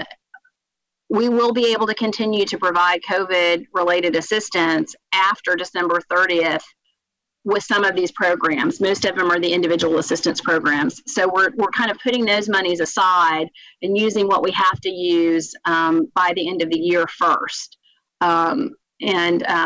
So we've also got some other, this shows some other monies that we're hoping to get that we're pursuing, some grant monies that we want to also use to leverage. So I just wanted you to be aware as we try to, it's Lori and her team are really having to keep track of a lot of different lines and a lot of different dates. But we are committed to getting the most out of the funds that are coming to this community and helping the biggest number of people and businesses that we can by being smart about how we allocate these dollars. And with that, I know I was talking very rapidly, but I had a lot to tell you, and I'm happy to answer any questions that you might have regarding any of that or anything else that I didn't bring up. So, and I'll go to Commissioner Carey in just a moment. So Nicole, I know back in June, there was a lot of discussion about the board and some of these monies, including the CBDG monies, that we were very concerned about getting this stuff rolled out sooner rather than later. And it looks like we're talking best case, we're going to start taking applications on the business front August 19th, which I don't know how long it's going to take the application process to get vetted. Maybe Ernst & Young has the program nailed down and we'll have it in 48 hours, 72 hours. Any idea on the 19th when a business would make the application, what is the thought process and time before they'd actually get money in their hands? A lot of it, Chairman, depends on how complete the application is. As I said, it takes about 2 hours to review an application and make sure all of the appropriate documentation is there. The biggest challenge we've had, we've up to date awarded over $1 million in direct assistance. Those checks are going out this week for the small business assistance, and about $400,000 in individual assistance. A lot of that will go very quickly because we awarded it in a 1-month increment, and now you've authorized a 3 months of assistance. So a lot of folks that have already gotten assistance will get additional assistance. I know it seems like a lot of time, and staff is shaking their head right now because I keep telling them we're not moving fast enough. We're not moving fast enough. But Hillsborough County, and I'll just use them as an example, they got their money in April. They haven't even stood up their individual assistance program yet, and they're using Ernst & Young. So I think we understand how critical it is to get money into the economy and into people's hands. Well, we're hopeful. And I understand that. Mm-hmm. And I get that, but here's the problem. And I know you and I have discussed this before. If you go to the business tab on our website, we just this week got a small little blurb updating. We've been at press conferences talking about we're going to be doing this with the CARES money. We're going to be doing this. We're going to be doing this. Now going on almost a month. It'll be a month tomorrow. And yet we're just now getting something on the website. To me, here's my fear. My fear is by the time we get the money in the hands of the people that really need it, it's of no benefit at all. And therefore, it's a waste of staff time. We can't resurrect their business once it's gone. And I understand we have all these restrictions and guidelines and things and hoops we got to jump through. I understand that. That's why I was pushing for staff or wherever we can get the information to start getting something on the website for these businesses in advance of what documents they may need to gather instead of waiting until the 19th when they get a list of things they have to gather. And I know staff's got a lot of things going, I got that. But my fear again is by the time this money gets in the pockets of the small business people and those persons that need it, it's too late. And we may be sitting here with a pile of money that we can't even spend. I mean, that's my concern. And Chairman, we're starting to do that. If you look at that schedule, that information we had to make sure that Ernst & Young, we were getting everything that Ernst & Young said we needed to have, because they're in fact, they're not taking any more local government. We're lucky we got them. They're not taking any more local government clients to do this. It's just so labor intensive to do this. And they've already been through it with Hillsborough, and it's still significant changes to their program that they have to make in order for us. And we mimicked Hillsborough as much as we could just to keep it easy. But you can see we've got 3 weeks before we're going to open the portal. They're starting now to put information out there, and we finalized everything we need with Ernst & Young. Our hope is during the next 3 weeks, people will be getting their paperwork together. It's as streamlined as we could make it and still demonstrate to Treasury that we're spending the money on what we're supposed to be spending it on. It is a government grant program, and I know that everybody's anxious about getting money out, but considering the time it usually takes to spend federal dollars, I think we're moving pretty quickly on it. But they have a whole separate promotions plan, and I didn't spend a lot of time on it, but I can go back and talk with you about it, or you guys can look at it. And I think Trisha's on standby, and I see Joe's on the phone. I don't know if they want to add anything, but I understand the urgency. Everybody on staff understands the urgency, and it is something that we just don't have the infrastructure for. None of the counties do, and so we're all kind of struggling through this to get money out. We will this week have $1 million of checks. The clerk's office has been wonderful working with us in trying to get these checks out to the community, but this week we will have $1 million go out to individual businesses. And as I said, we're continuing to pump money out to individuals. I understand, but that's a program that started back in June. But, and I'll go to Commissioner Carey, who's been waiting patiently, and I think Commissioner Lockhart. I would only ask, my fear is exactly what I've already said. By the time the deadline hits, if we get mired down in not having staff or we're not equipped to do it, maybe we should spend a couple $1 million in CARES money to bring consultants or staff in to spend this money and get it into the hands of people sooner rather than later. That's just an idea. I don't know if that helps, but Chairman, that's just what we're doing with Ernst & Young. This is the fastest it can move. I mean, that's what we're doing with them. Is they're the ones that are supposed to help us expedite getting the money out. And honestly, I'm not trying to make excuses, but I think we're probably moving faster than most other counties in the state. Well, no, and I can appreciate that, but finishing last out of everybody finishing last is no position to be beneficial in.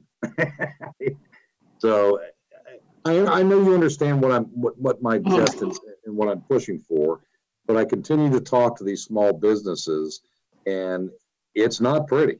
I mean, you've got people now that haven't been able to pay their rent or their mortgages for 3 months. You've got people that have lost half their staff, or they can only work with half their staff because the government says they're only allowed to work 50% capacity. It's not pretty, and I don't want us to get mired down in that. So anyway, I got it. We've got businesses, you saw 120 businesses that we still don't have all the paperwork on that we've been working with since June. I mean, part of it is. Sure. Yeah. And that ball's in their field, but we should work with the business development people as well as the local chambers in assisting those as much as we can. And I understand there'll be people that will make application that probably shouldn't be making application, but there are a lot of people that need some assistance. Agreed. Mr. Carey? Well, along those same lines. So, my concern is timing. And you're right, there's a lot of people that will be out of business by August 19th, which is when you're going to open the portal. So I think that, maybe you could, recruit the college, maybe they have accounting people, let people apply with paper rather than a portal until you get this portal stood up.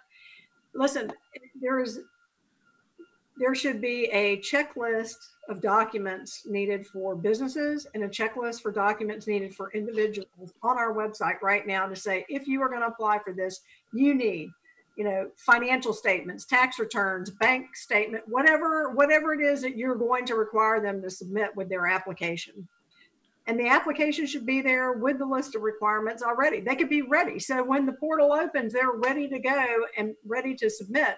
But I would tell you that you need to either hire temporary staff or partner with the college and their accounting department, or, ask for a group of volunteers, ask the people out at the port in the business community. Maybe the chambers have some people who can help you at least evaluate to make sure all the documentation is there. That's pretty simple. That's a clerk function, to say, yep, you got 2 years worth of tax returns, you got 2 years worth of financial statements, you got 6 months or 12 months worth of bank statement, whatever their criteria happens to be. And put on there, we're not going to review this until you have a complete application. But I think we should be doing it manually. And I think we should be asking all our community partners, if you got anybody you can loan. So here's another idea. Remember, United Way used to get loan. They used to get executives on loan to go out and help them with stuff. I think that we should ask community partners to help us and maybe loan us an executive that's not working or who can't work in the office, or maybe, that we could pay temporarily. A lot of people have already lost their jobs. So I think there's opportunity out there, but I just got to tell you, if you're not opening this individual portal until August 26th, I mean, the 19th is 3 weeks away. The 26th is 5 weeks away. If you're going to drop the check in the mail, that's a whole nother week, because the mail service doesn't run in 2 or 3 days like it used to. They have less drivers, they have less people. Even when you're paying premium that should have been a 2-day delivery, it's 4. So, I mean, I'm with Commissioner Zimbauer. These people are going to be out of business before we ever get them the money. And, and we still haven't seen how the one individual, the hairdresser, the barber, those people are actually going to get assistance. So, Commissioner, they can apply now we have 500 applications we're processing right now for individual assistance. And we've got another 160 that we're working on the business side, plus the 120 that still haven't given us their paperwork. We are already working with the folks at the port. I will tell you quite frankly, Mr. Chairman. Mr. Constantine. Thank you. I'm sorry, but everything that we're hearing right now, I heard our county manager say she's doing. So, I mean, we can rehash this over and over and over again, but the fact of the matter is, I think she's doing exactly what we're saying we want her to do. So, I mean, she can't pull rabbits out of a hat here, guys. She's getting the job done. I understand we want to do it faster. I think she's got the message, but the fact of the matter is, everything that we're saying we should do, she says we're doing. So, I mean, do we want to keep going over and over and over this? Well, I think from my perspective, Commissioner Constantine, all I'm trying to emphasize is, if you need more assistance, need more help, I'm happy to reach out to whoever, or if you need this board to make a decision on staff or some other and I agree with asset you need, I'm willing to have that discussion. And I'm agree with you, Mr. Chairman, and I think that our county manager got that message loud and clear. And we are, that's the point of Ernst & Young, and the information for the portal will be on for application items for the portal will be on the website Friday. We finalized all of that with Ernst & Young. I wish that I had a checkbook sitting here and I could write checks to everybody right now. If I could, if we could do that, we would. But at the same time, you are going to be on the hook for $82 million. And so we want to make sure that we're doing it right. And I think we're doing it as quickly as we can under the circumstances. Sure. Mr. Applegate's been waiting patiently, and then Commissioner Lockhart. Well, Nicole just, seems like we're getting beat to the punch all day. Nicole just beat me to the punch.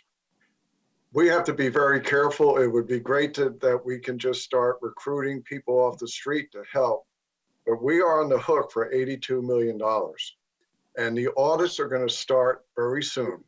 And the problem with that is, if we screw up, then forget about the rest of the money. We're going to lose some money. We're going to be paying this for a long time. So we are being very careful. And I got 2 attorneys working on this pretty much full time with helping Nicole and her staff out. And I will say Nicole and her staff are moving very rapidly compared to what I'm hearing around the state from other counties. But it is frustrating. We wish we had that magic wand. But the audits are going to come. So we want to be very careful. Well, and I understand and I appreciate that, but we're not going to be on the hook for $82 million if it doesn't get spent. And maybe we spend 20 million, maybe we spend 30 million, whatever that number is. And I get it. This is a new program. I get it. We want to get the speed. I get it. We want to be sure that our taxpayers are not on the hook for this money. But the bottom line is they already are. This money is coming from the feds. It's taxpayers' money to start with. So we're going to be paying for it no matter what. It would seem to me if Ernst & Young has already done this somewhere else, it should be just a matter of plugging the system in and then just training our staff accordingly or working hand in hand with our staff. I don't know. That's just my thought process from a business perspective. And I've been proven way wrong many times since I've arrived here from a government side, how much longer it takes to get things done. I'd just start writing checks, get it done. But that's a whole nother program. But I understand what you're saying. Commissioner Lockhart? I don't want to beat a dead horse, but and Commissioner Constantine, I understand what you're saying, but I think there are some specific things that we asked to have happen at our last meeting, and I just want to have clarification on whether or not they've been done. Did we add a list of documents that are likely to be needed to the website? Is it there now? It will be there Friday. We had to work that out with Ernst & Young because they're the ones number one, they have done this in Hillsborough already. They're the ones that are helping us with the audit. So do we have the list from them now? I think that we do. I'll have to check with Tricia. But so I happen to know that it doesn't take much to get someone on there real quick, and every department has the ability to update their website. And I think you and I, maybe and Allison, had talked a little bit at the last meeting about there's opportunities to update that community assistance website. So I think that if we can get that list of specific documents and start via social media, through the chambers, through the school district, through the college, through the SBDC, saying, here's the list of documents, start getting them together now. I think, at the risk of making it look like we're micromanaging, I think it's a very simple thing that we're just trying to help get the community prepared and ahead, just like we do with hurricane season. We know it's coming June 1st. Get your supplies together now. We advertise it everywhere. Even if we can utilize help with the media, Channel 13 is always begging for something to run every hour. If you're going to apply for small business assistance in Seminole County, these are the documents you need to start gathering. We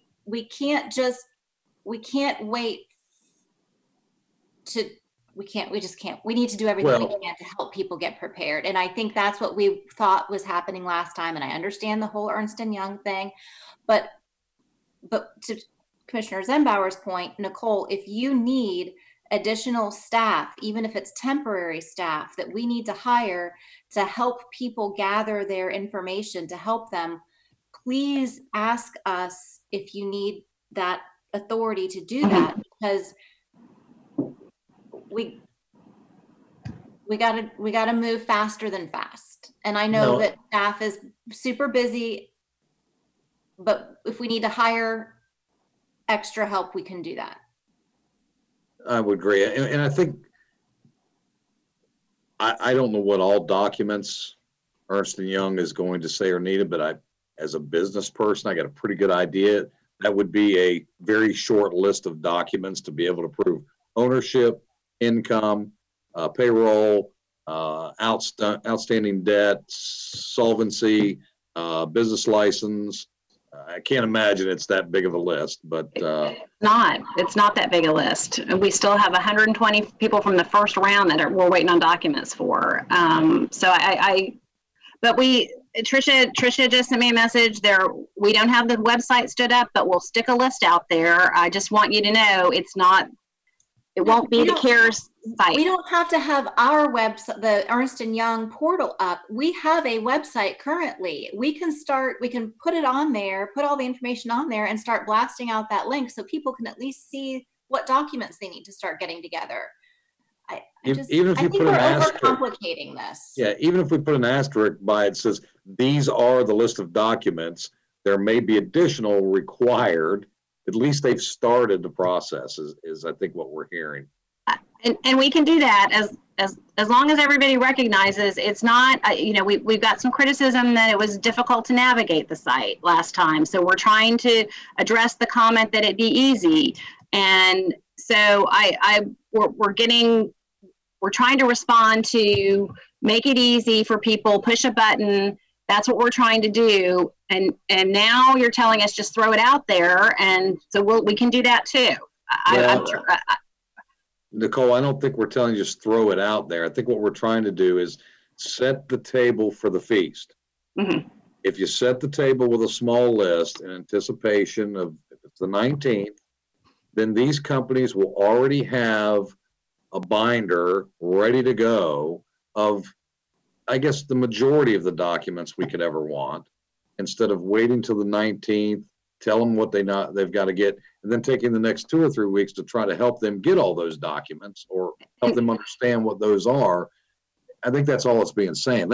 And Chairman, let me be clear though, we were never waiting until the 19th, and I would encourage you to go back and read sort of what I had in that presentation about what our plan was to start standing things up. And Tricia has sent me something with 3 exclamation points. The site will be up on Friday. But it was always our intention to get that information out there early, but we had to have the right information. And that is part of that. I wanted you to understand what we were doing over the next few weeks, which is why I included that in the presentation. And I'm sorry, I probably should have spent more time on that. No, that's good. I understood. Commissioner Carey? You're muted. Have you looked at the website?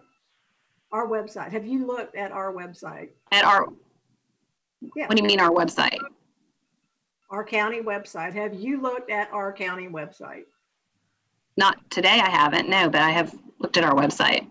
Well, one thing that we asked was put a button right on the front that somebody doesn't have to figure out where to go. But I just typed in assistance for an individual, and it says right on our website that we're temporarily suspended applications for rental and mortgage assistance program. Once the online portal for CARES grant funding launches in August, applications will resume. Because Commissioner, we have 500 applications that we're processing right now. So to have them submit additional, they're going to have to resubmit through the portal if they submit now.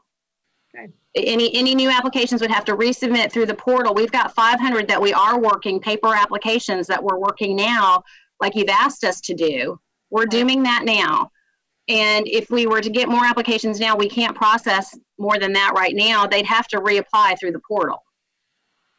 So if you need more assistance, temporary or whatever, it has been said a number of times now, to help review these files or these cases and whatever to get people assistance, then you just need to raise your hand and say you need some help.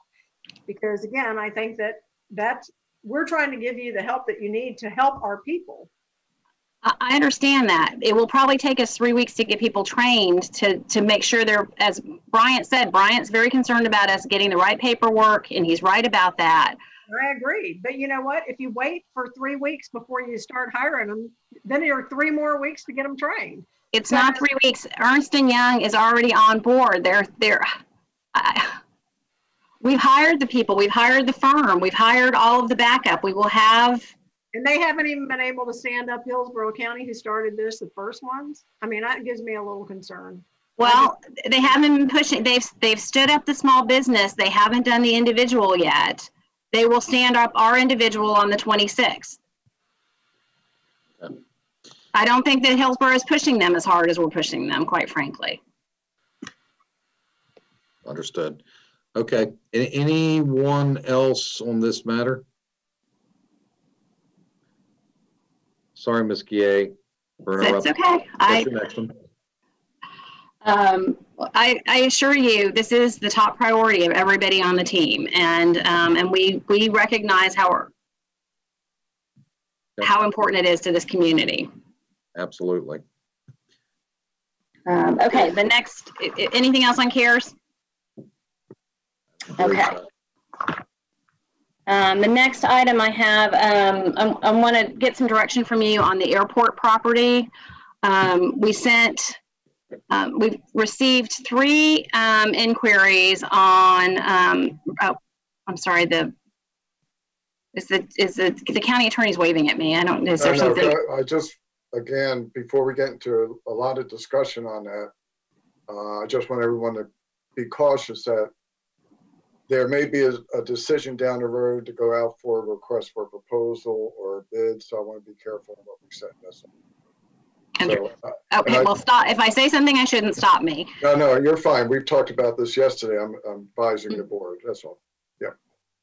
So we have received in the last couple of months, last month, 3 different inquiries with respect to property that we own at the corner of Red Cleveland and East Lake Mary Boulevard. It's the retention pond that actually serves as a stormwater facility for East Lake Mary Boulevard. We have received inquiries about acquisition of that piece of property, some different proposals, 2 from 2 private entities and then 1 from the airport itself. And I'd like to get some direction from the board as to whether or not this is something that you want staff to follow up on and pursue, or are you not interested in doing anything with the property at this time and we should just tell them that. But we need to get back to folks and say, you know, that we're going to move forward and this is how we're going to do it, or there's not an interest on the part of the county this time to entertain any inquiries on acquisition. Commissioner Lockhart. So one of the questions I asked last week, I think it was what is our existing policy about declaring property surplus, or if somebody wants to buy county property, do we have a policy in place? And based on our discussion many months ago, back when we were meeting in person, I was left with the impression that perhaps we were without a policy because we were being asked what the board's desire was. Come to find out, we actually have a policy in place for how something like this would go. So I'm just wondering, is there a reason why we are not just following the current policy and why we're asking for something separate and apart? I'm perplexed about that. There are a couple of issues at play here. Number one, the policy that we have for disposing of county property is typically when we declare property surplus. So this is not a piece of property that the board has declared surplus. It's an active retention pond that somebody has said we want to take it and have it not be a retention pond anymore and build something on it. It's an unusual circumstance. The policy that we have for disposal of property is because we typically don't dispose of property unless it's deemed surplus. So that's an unusual circumstance. The other unusual circumstance here is if the board wanted to deem it as unneeded, it is an existing retention pond, and it's not just a matter of getting an appraisal and saying, you know, give us this much money for the property. The issue of stormwater storage for Lake Mary Boulevard is going to have to be addressed. So there are a couple of nuances here that it's not just as simple as yeah, I don't know if you were on the board at the time. I think it was before you might have been with the county then, when we disposed of the property at the corner of Montgomery and 436, the gas station there. That was just a piece of property that was surplus that we weren't using for any reason. So we were able to get an appraisal and then ask for bids on it. This is different because it's it's not really surplus. You could deem it that, but we'd have a water issue that we'd have to also deal with. Well, and so I guess because not all three proposals are the same. Right. I'm curious why we wouldn't just then follow I don't know. I'm just, this is unique in the sense that it's a unique situation, but I think we should be reminded of what our policy is and certainly what statute is for what this process should be, because I think if we do decide we're going to declare this property surplus, then it needs to be advertised and opened up to everybody and their uncle, not just these three individuals. And I think there might be some perception among these three individuals that they just get to make an offer and then they get to buy a piece of property, and we just don't do it like that. Right. So I think I'm hopeful that all of the board understands what statute requires to dispose of public property. And I guess the threshold question is, are you interested in doing something with this property, or are you interested in just keeping it a retention pond? Because that is really the first question is, are you interested in going through a process with this, or do you just, it's our retention pond, we're going to keep it there? Commissioner Constantine, and then Commissioner Carey. You're muted, Mr.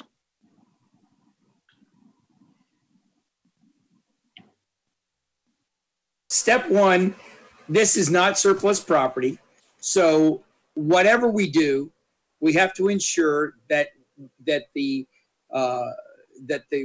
pond that we need is going to be mitigated in whatever circumstance, keeping the same or whatever. Number two, we need to let these people know that it's not necessarily that we want to get rid of the property, but we will entertain offers, understanding that they need, and whatever they want to use it for, need to mitigate that drainage that we have there and the holding pond. And then third, once we get those, we can decide whether or not we really want to sell it at all, because we don't know what the offers are going to be. So I would never make this surplus property, but I would certainly, under the circumstances of allowing to ensure that we are taking care of the needs that we have in the county, give them the opportunity to show us what they would use, or how much they would pay for the property, and what circumstances and mitigation they would use for the protection of the wetland there and the drainage. Mr. Carey. Well, so when we did the property at Montgomery Road and 436, you might recall that we had highest and best use appraisals done on both that parcel and a 12-acre parcel on Lake Mary Boulevard. And we were going to actually do a swap about those properties. They were both worth a little over $1 million. Commissioner Constantine brought up the fact that he thought we should put it out there. And so we put it out there to say, this is the minimum amount that we would take, the 1.1 or whatever it was that we had determined would make the swap whole. And we got $1.5 million for it. So then we were able to just take the 1.5, buy the other property for 1.1, and we had $400,000 for that property. That truly was excess property from something that had been condemned during the Montgomery Road project. And then I don't know, last December maybe, when we had the request from Mr. Juarez about the easement over our property along Red Cleveland Boulevard. At that time, we actually got, again, an unsolicited proposal from the people that own the property adjacent to this, that they had an interest in buying it. And I recall the board saying that, you know, giving direction to say, if we have somebody contact us and say, we'd be interested in this property, that we should consider those kind of things, especially if we're still allowed to have our purpose of the property. So in this scenario, we have 3 people that have basically said, we're interested in looking at this. And I would say that if you have an appraisal done for the highest and best use, not as a piece of property with a retention pond on it, but what could it be worth if you were able to develop it at the highest and best use, put a minimum bid on it. How are you going to deal with our retention pond? And put it out there to say, okay, here's the proposal. Minimum bid of this. Tell us how you're going to deal with your retention pond. And then we'll look at all the responses that we get and decide if we think any of them are worthy of moving forward. It's not surplus property. We're not deeming it as surplus. Somebody else has triggered this conversation by 3 different people by saying, we all have an interest. So I don't know if I'd be interested in selling or not, because I don't know what it's worth at its highest and best use. I asked Bryant to weigh in on this because I think you have to declare that it's not needed in order to sell it. And so we'd have to say it's surplus, but. Mr. Applegate, you want to weigh in on that? Well, just let me clarify that a little bit. I sent out a memo to all of you, hopefully you got that by now, outlining the different steps.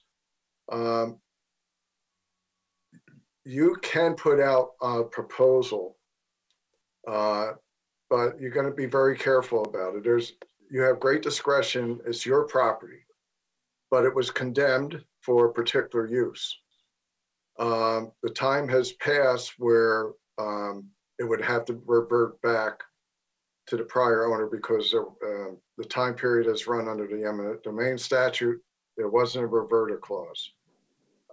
Before we could agree, the board could agree with any owner or developer, I think you'll have to go out for a proposal. And as Commissioner Carey said, that proposal would have to address the issue of the drainage. And it would have to be opened up to everybody, not just the 3 that are out there.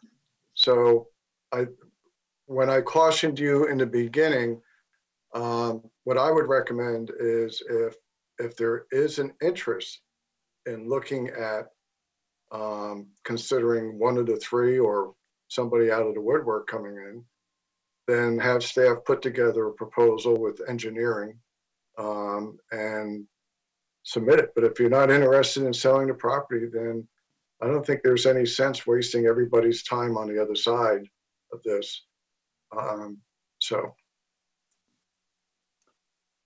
Commissioner Carey, and I'm fine with that.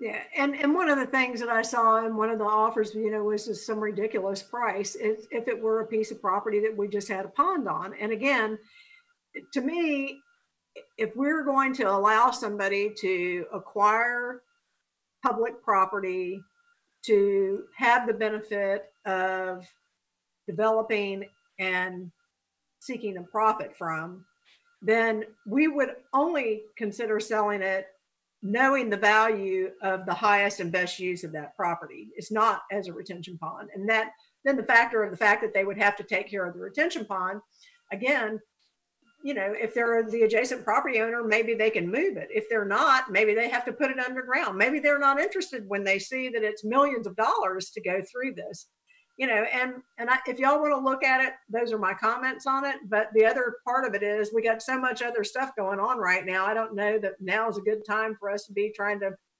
you know, go through and figure out this process. But I'm fine with this if we want to put together a proposal. If you got 3 people that are asking,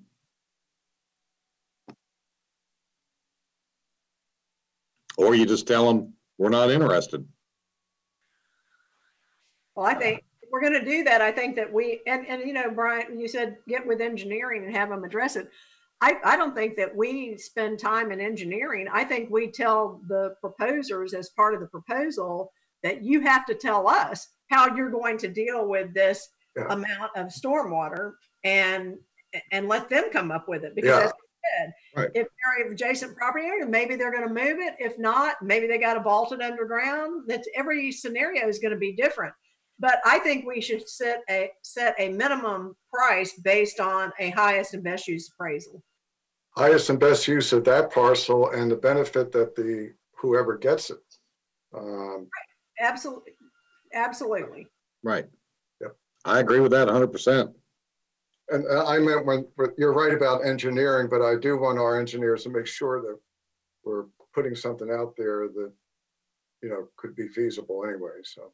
Right. Well, you have to know the capacity of that stormwater pond, which is in their permit. I mean, they have to give you that information. Yeah. Right. So I guess the question really becomes, what direction does the board want to give staff? Are you interested in entertaining it, or you don't want to entertain it at all? No sense wasting time if there's no interest.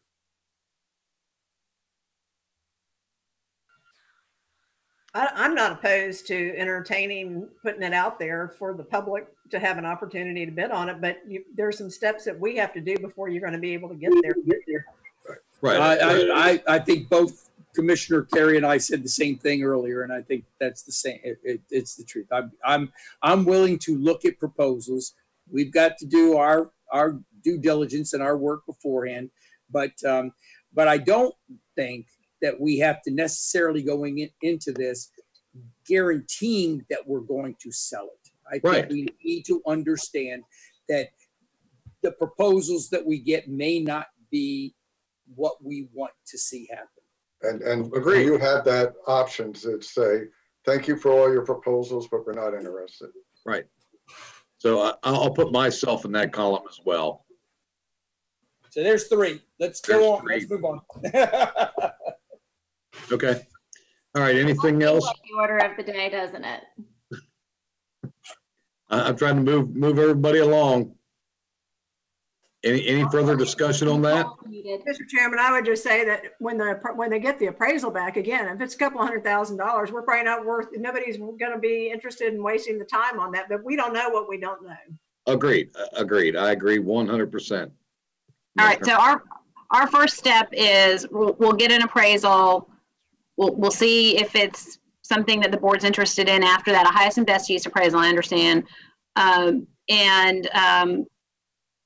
There's some interest in sticking our toe in the water here is what I'm hearing. Correct? Well, it's 9 acres or something, isn't it? And all 9 acres is water. So yeah, I guess we are. I just hate for the taxpayers to be, and for our staff to be dealing with and funding an appraisal of a property that we would not be even considering going through these machinations if there weren't people knocking on our door. So I'm a little concerned about that. As long as this is opened up and advertised per state statute for 2 weeks so that anybody and everybody has an opportunity to come to the table, I'm okay with that. I've been listening very intently to the conversation about this issue over the course of many, many months. And I think there's some misperception that somehow we're just going to decide which of these 3 we like best and, give it to whomever. And that's just not the process. So I just wanted to make sure everybody understood that. Yeah. As far as I'm concerned, put it on the Wall Street Journal. I mean, call in an auctioneer and bid it. It doesn't matter to me.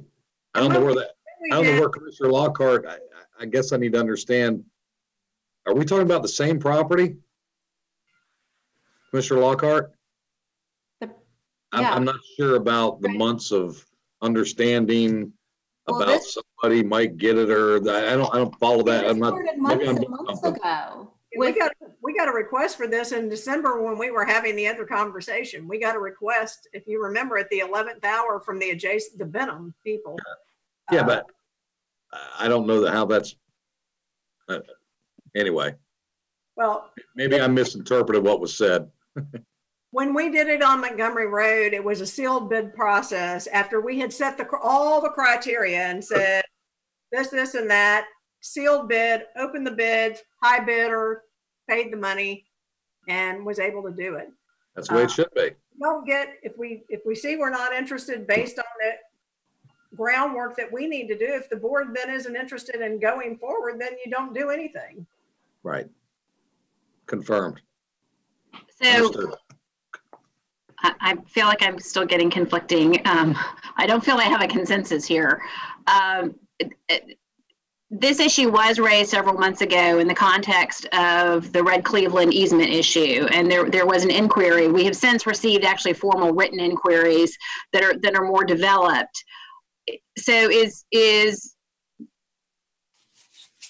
it sounds like maybe not a complete consensus, but there's some interest in looking into this and seeing what the value of that property might be if it were developed, and then if it looks like it's going to be significant. It would be much easier for staff to hear you say, we're not interested in doing anything with it, or yes, we're interested, go get an appraisal and put together an RFP. Yeah. For me, if it benefits the taxpayer, at the end of the day, if it brings money in to offset the taxpayer's burden and serves the purpose of taking care of whatever drainage requirements we have in that area, I'm fine with it. And I am too, as long as our stormwater is addressed and we put the property on the tax rolls. Now it's a property that's paying taxes. We are not paying taxes on it with it just sitting there with a retention pond on it. So agreed. I mean, you just have to do your due diligence from the county standpoint to determine what the minimum ask is gonna be in the right. I mean, that's my opinion. I'm fine with that. I think Commissioner Constantine, are you okay with that, Commissioner Constantine? Commissioner Lockhart, sounds like you're okay with it, right? Yeah, as long as we follow the process and okay. What we have in place. Mr. Delary? I have no problem moving forward as long as the process is clear, as long as it's open to everyone, as long as we're following the proper procedures set by the state of Florida. We will work in tandem with the county attorney's office to make sure everything is done the way it's supposed to be done. Okay, I appreciate it. And I would just ask that you update the board and the steps along the way.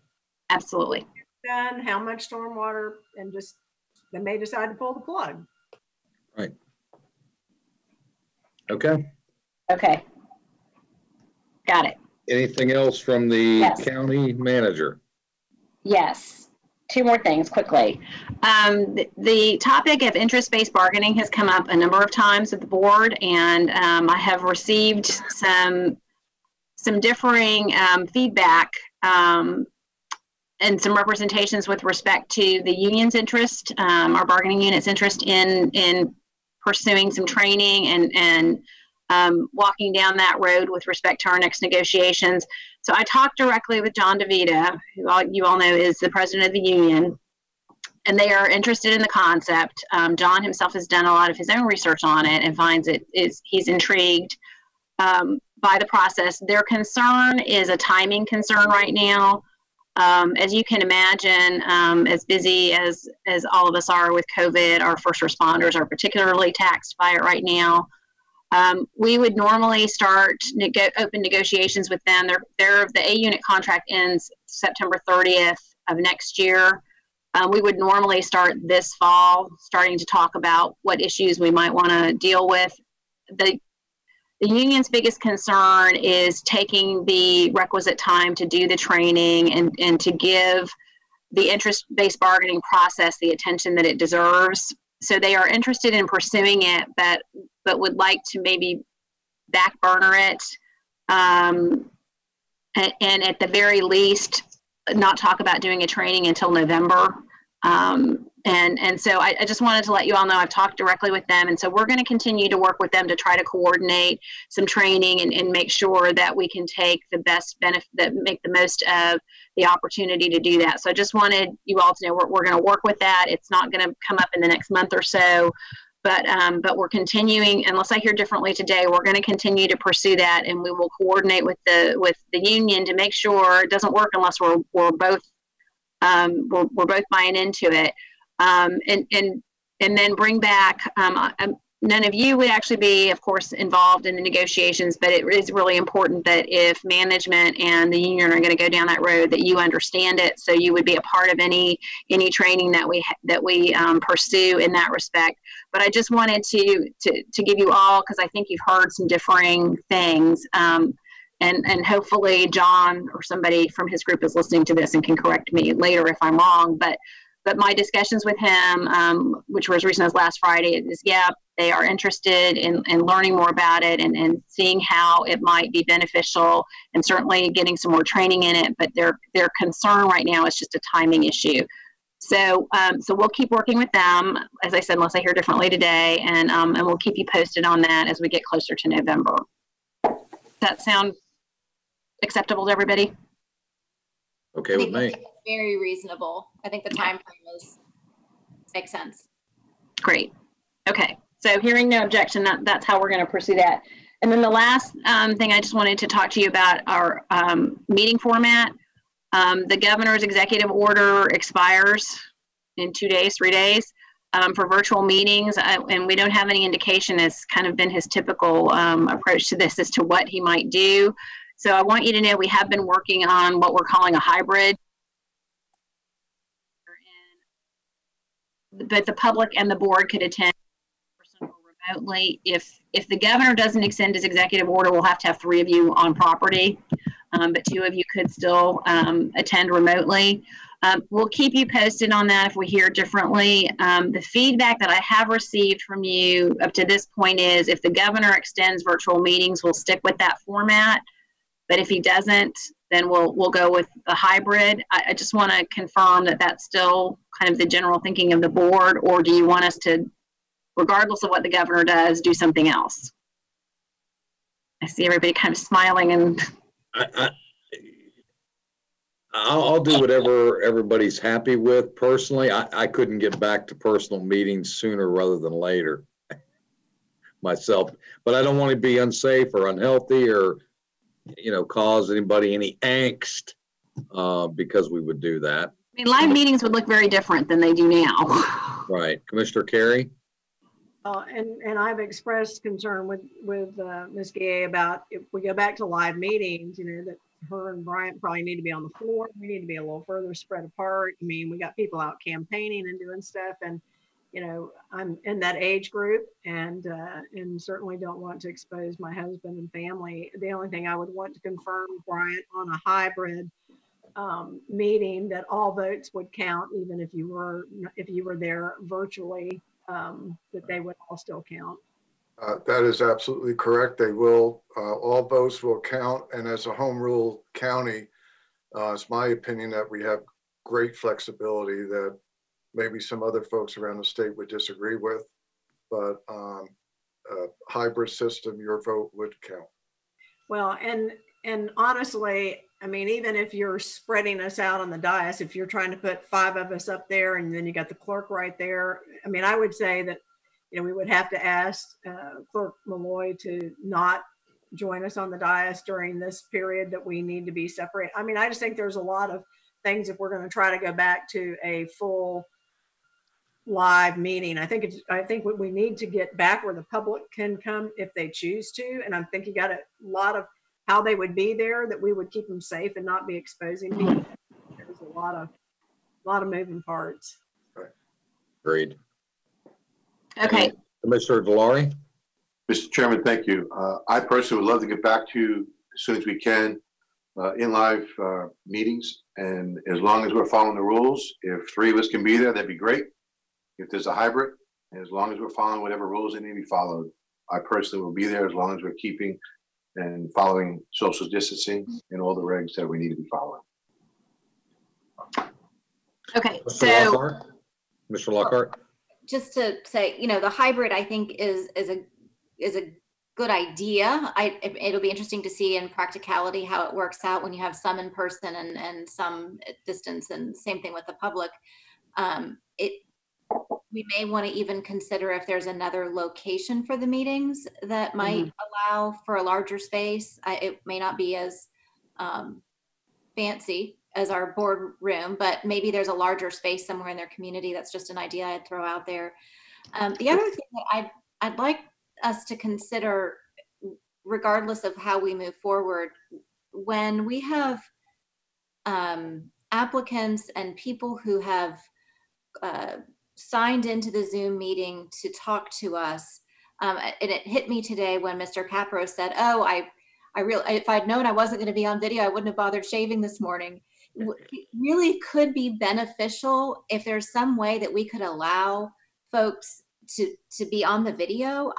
There's so much that you miss with facial expression. And I don't know if that's a conscious decision that we've made to not allow some folks to be on video, but I've heard it now a couple of different times, even from community members who wanted to make presentations, that they had things that they wanted to share and be on camera. And so if there's a way that we could look at that, I would appreciate that.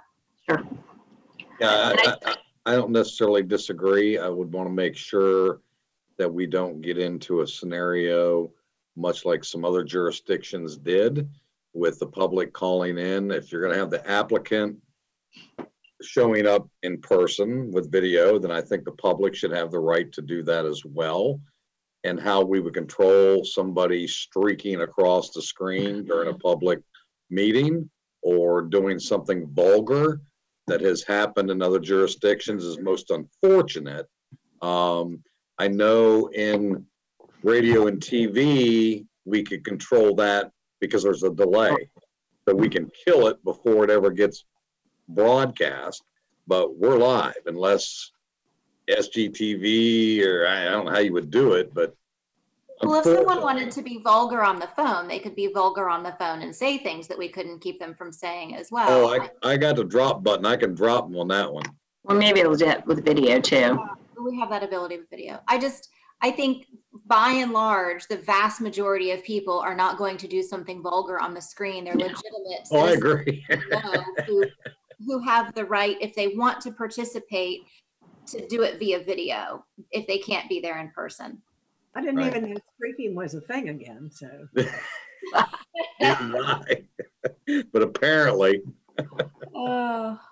Commissioner Lockhart, I don't know the answer to that, why we don't do the video, but we'll find out. We'll see if there's a way to accommodate that. So we've talked about the hybrid meeting. If the governor extends the executive order, is it still the board's desire to do the hybrid, or do we want to stick with the virtual if we're able to under the executive order? I'll do whatever the majority of the board would like to do. I personally would like to see us be getting together. If it's safe and acceptable but I don't think all get together in that chambers. It's just not physically possible for all of us to be on the dais and social distance. And I will tell you from a staff standpoint, we'll do whatever the board wants, of course. It is much easier for us to manage one type of meeting than try to manage our live meeting and a meeting that's partially virtual and partially live. We'll do it, we can do it, but I just want to tell you it might be a little clunky. But we'll make it work if that's what the board wants. If we have the meeting remotely in another location like the Civic Center or the convention, or, one of the hotel convention spaces or something like that, where you could have a lot of, room. I mean, that's an issue too for SGTV to be streamed. Exactly. Yeah. I mean, there's a lot of, again, there's a lot of different parts, but I mean, I guess if we had the, well, I don't know the answer to it, but I'm with Commissioner Lockhart. I mean, it's very difficult to spread us all out across the dais. And like today, the clerk is recording this from home, so they're taking the minutes from remotely and able to handle that. And so, I don't know, we'll just have to figure out some kind of plan and then see what happens. I mean, we've got what, a week till the end of the month. So we'll know in a week what the, if the government sends us or not. Right. From an execution standpoint, my preference would be if the governor allows virtual meetings that we do the next one virtual. But I understand if the board thinks it's important that we operate live. So, Mr. Chairman, I want to get live as soon as possible, but you know, the next meeting on August 11th, let's just make the decision that that's going to be virtual. But I want to get back to, you know, normal myself. But the next meeting, I'm sorry? If the governor allows it. Yeah, If the governor allows it, that's right. If the governor doesn't allow it, we don't have a real, you know, do the best we can. It was safety. But if the governor allows it, let's say the next meeting, 11th, is going to be virtual. But I think we all want to get back to seeing each other, and or maybe not seeing each other, but seeing the public. Agreed. Everybody's good with that? Thank you. And that's all I have for you. But I appreciate the feedback. Thank you. Okay. All right. Our county attorney, do you have anything else for us today, sir? Well, I was going to joke with you and tell you I have 20 items, but I actually have some good news. While we were meeting today, the circuit court granted our motion to dismiss in the Levitt case, basically confirming that we have the right, that you all have the right, and Alan Harris has the right to order a mask to be worn in public. And it wasn't to me. I'm just going to talk for a minute. I miss the camaraderie. My staff will tell you that I'm a face-to-face person. I miss working with my staff in their offices. Believe it or not, I actually do work with them. And I'm very proud of the work they're doing from home. But to me, it's mind-boggling to me that we have a group of people who are out there saying these horrible things about Alan Harris, vulgar things, saying that the government does not have a right to require a mask during a pandemic. And for lawyers who think they're constitutional lawyers who obviously have not read the Federalist Papers, because if these lawyers have, they recognize one of the founding principles in defending the adoption of the Constitution was a strong federal government, particularly in a time of a national emergency. And Supreme Court justices on both sides of liberal and conservative views throughout Supreme Court history has affirmed presidential powers and governor powers in times of national emergency. Just like the Supreme Court has said that the government has a right to tell churches they can't hold services during a pandemic. So Lynn Porter Carlton has been following this issue from day number one, wrote an outstanding motion to dismiss a memo of law detailing the history of all this. And the Circuit Court granted the motion without a hearing, which shows that they're not going to waste their time on something like this. Now, of course, a motion to dismiss usually the first time around is without prejudice. So they do have a right. They want to file a new complaint, but judging from the rulings around the state, I can't predict what he'll do, you know, but anyway, long day, but that's great news coming out today. Fantastic. That's what, Leon, Palm Beach, and now Seminole County. Yep, and I think there's a few others that are just around the corner from doing so. Alachua County also had a federal court rule that the government can require a mask, as well as their circuit court. That's all I have today. Okay. Thank you, Bryant. We appreciate that very much. Next up, we are going to go to the commission reports. We'll start with District 5. Commissioner Carey. Thank you, Mr. Chairman. First of all, I'd just like to say that all of my ex parte communication will be delivered to the clerk's office on all of the items that we had today. And then I'll just give you a quick update on the airport. Traffic at the airport is slowly ticking up. June passenger count was 137,000, which was up from 58,000 in May. Year-to-date count is only 840,000. In 2019, the year-to-date was 1.6 million. So you can see it's a pretty tremendous impact still. Total reduction of 48% passenger count year over year. So, so still a struggle to try to kind of get back to some sense of normal. Also, the Orlando Sanford International Airport has announced their appointment of Tom Nolan as the airport next president and CEO. Mr. Nolan is currently the executive director at the Palm Springs International Airport in California.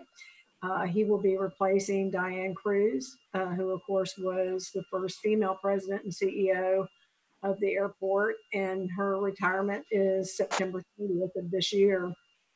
She's worked there at the airport for 19 years. And Mr. Nolan will start on August the 19th, so that he'll have a little bit of time in the saddle with Diane. He's a native of Wisconsin. He has a degree in business administration and is an accredited airport executive as well as a private pilot.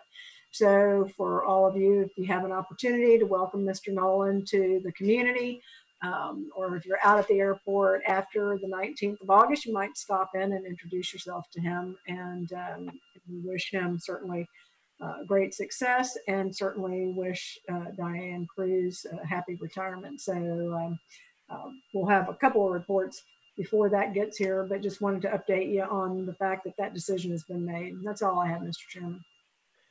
Thank you, Commissioner Carey. Next up will be District 3, Commissioner Constantine.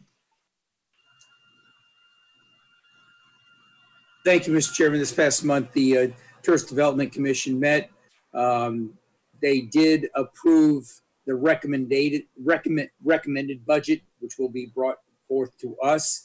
Of course, it was a little bit more easy to swallow, being that there would be dollars in the CARES Act that would be able to be provided to help us, and we wouldn't have to go so far into the reserves. Also, on August 5th, we're going to have a COUNO meeting, which is going to be talking about the CARES Act with the cities as well as the TDC budget. And that is still up in the air, whether it's going to be virtual or we're going to have someplace, we're hosting it.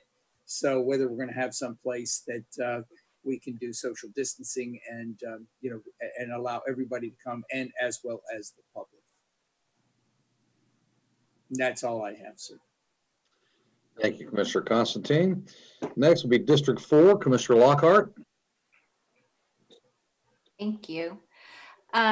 Two things specifically related to the district, and I know we've talked a lot about English estates this afternoon, and I appreciate everyone spending time on that.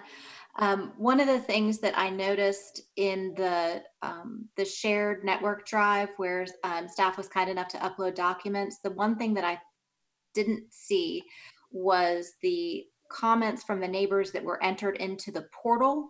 So all of those emails were in there. Unless the portal messages were mixed in with the emails, I wasn't able to discern that. So if there's a way that staff could get us all of the messages, comments that went in, and who they're attributed to, I don't know if you can do that as a CSV export or something like that. I just would like to see those in addition to all the emails.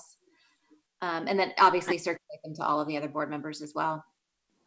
And the Rosenwald School project is having its community meeting and presentations of the proposers on July 30th. It's going to be held in the community.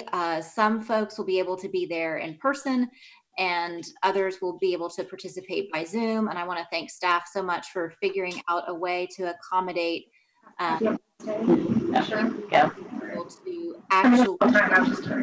that process, because that's something that that the board was made a priority, was that Rosenwald be something that would be a benefit to the East Altamont Wynwood community. And so because of staff's hard work, the community will be able to either view in person or view online the presentations that are made and give their feedback, so that we can have that available to us before we make a decision about the outcome of the Rosenwald property. Can we make sure that all of the board members get an invitation, a link invitation to the Zoom meeting, or the details about the meeting in person? Staff, if you could, Nicole, if you could, thank you. Yes, got it. Yeah, I don't have that yet, or I'd send it to you, but I'm excited about that for the community for sure.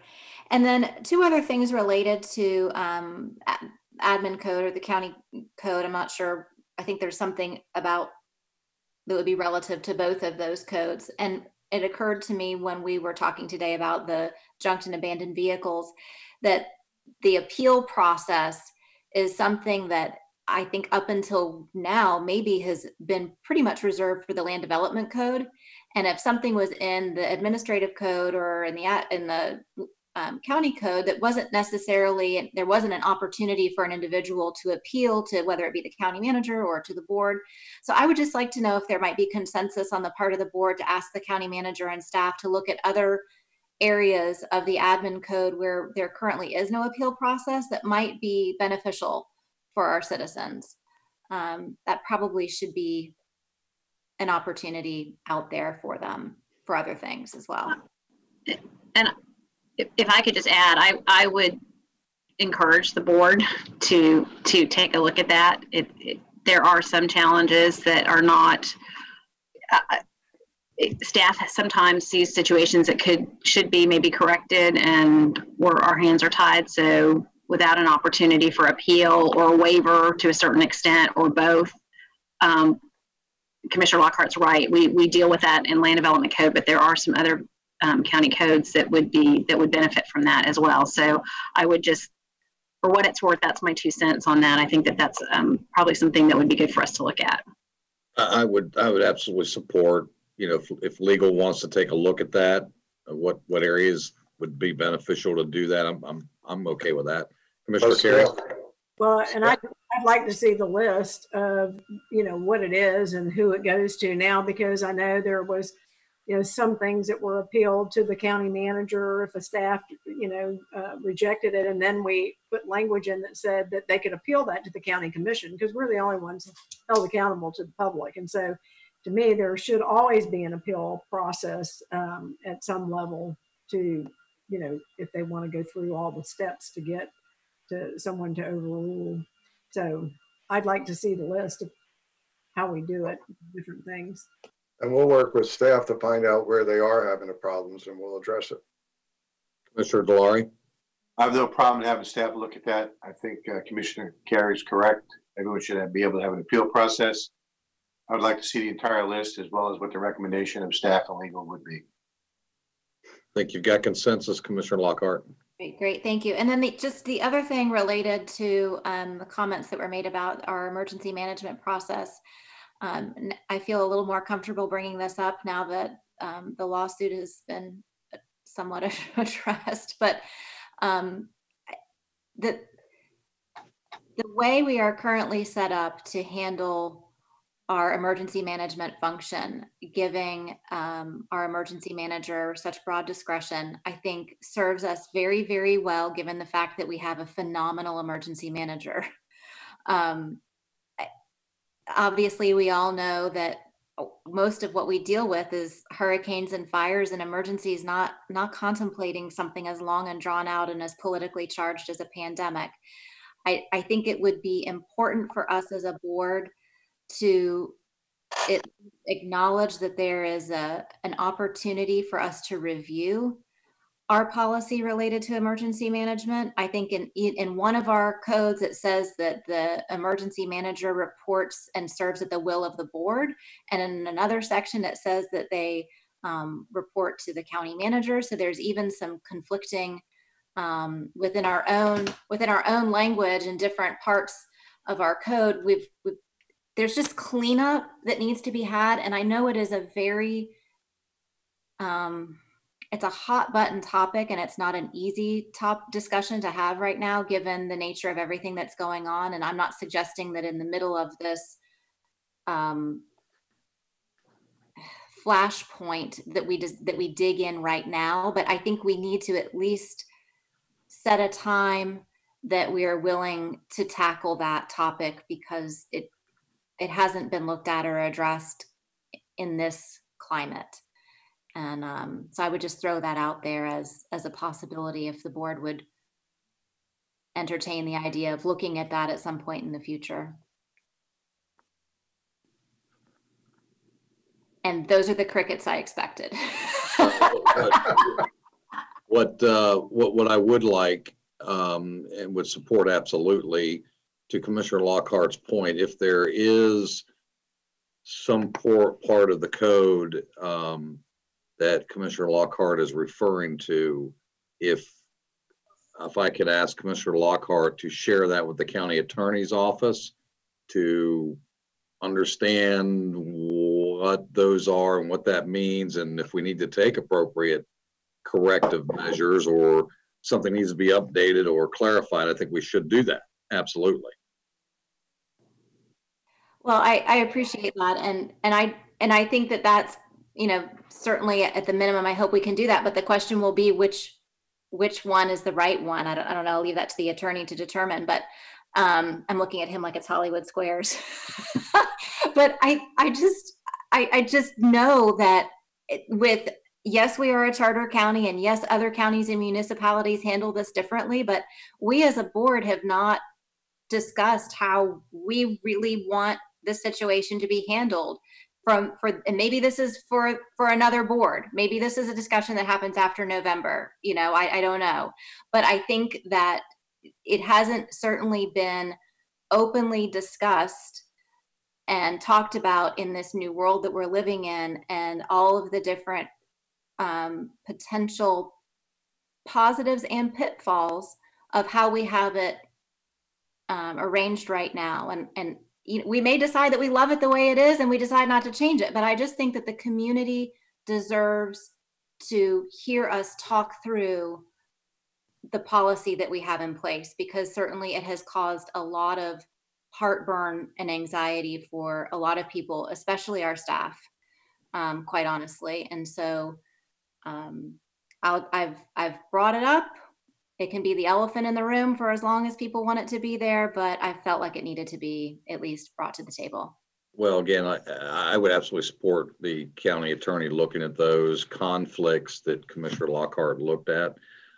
I believe we should wait until this emergency orders have come and passed. I don't know that we want to switch horses halfway through the race. I don't think that's wise nor productive. Regardless of what's happening.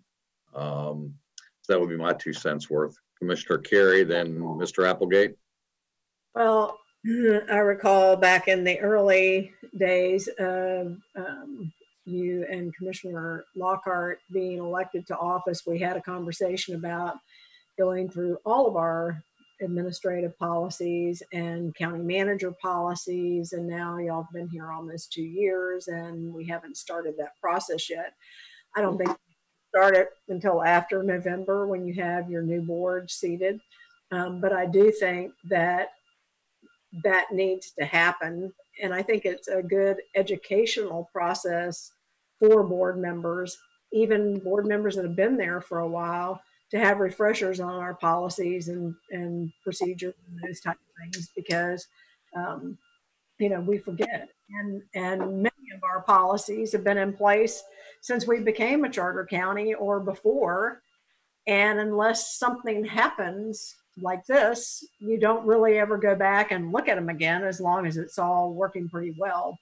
But I think it would be a good practice to go through that process that was requested a couple of years ago. Or Mr. Applegate. Thank you, Mr. Chairman. To follow up on both their comments, actually our code of ordinances for emergency management was adopted, and I don't have a code book in front of me right now, but maybe 4 or 5 years ago. And it was the board's decision back then that it's really not a conflict, I guess you can, is who appoints and who does that person who's appointed report to. But I would certainly agree that a board can certainly look at these issues at any time it chooses, even during a pandemic, but rather not deal with that during a pandemic.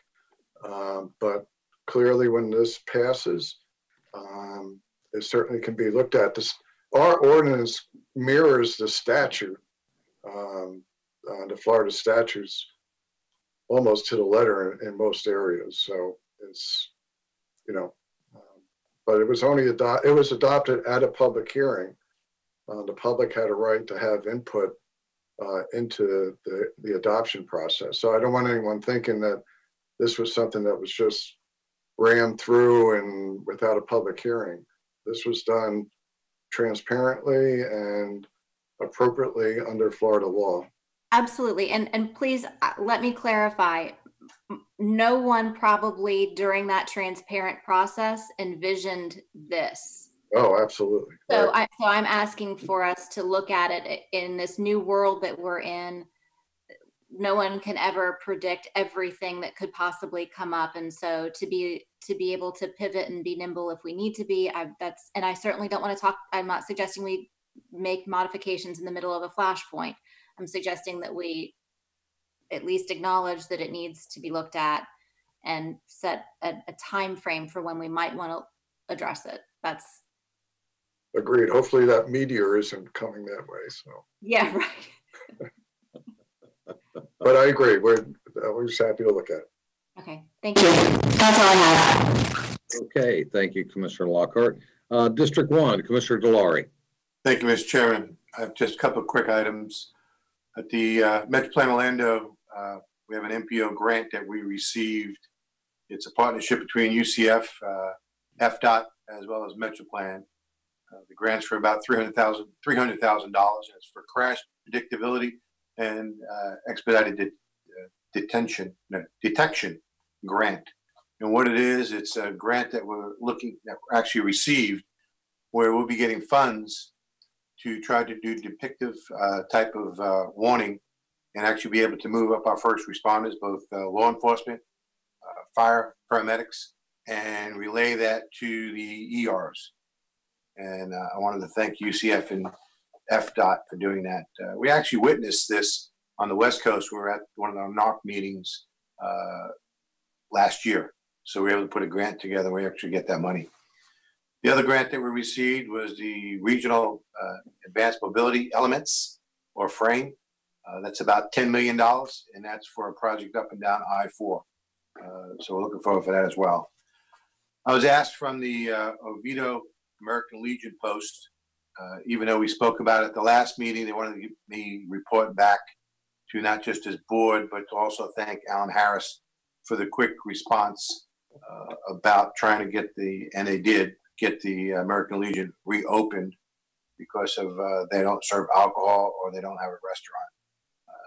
They were able to inform the rest of the other American Legion posts around the state, and all the other Legion posts were quite impressed on how well they work with the county, and they informed them that they have a direct connection to Alan Harris, and they wanted me to basically repeat that words of thank you to Mr. Harris and to this board for acting so fastly.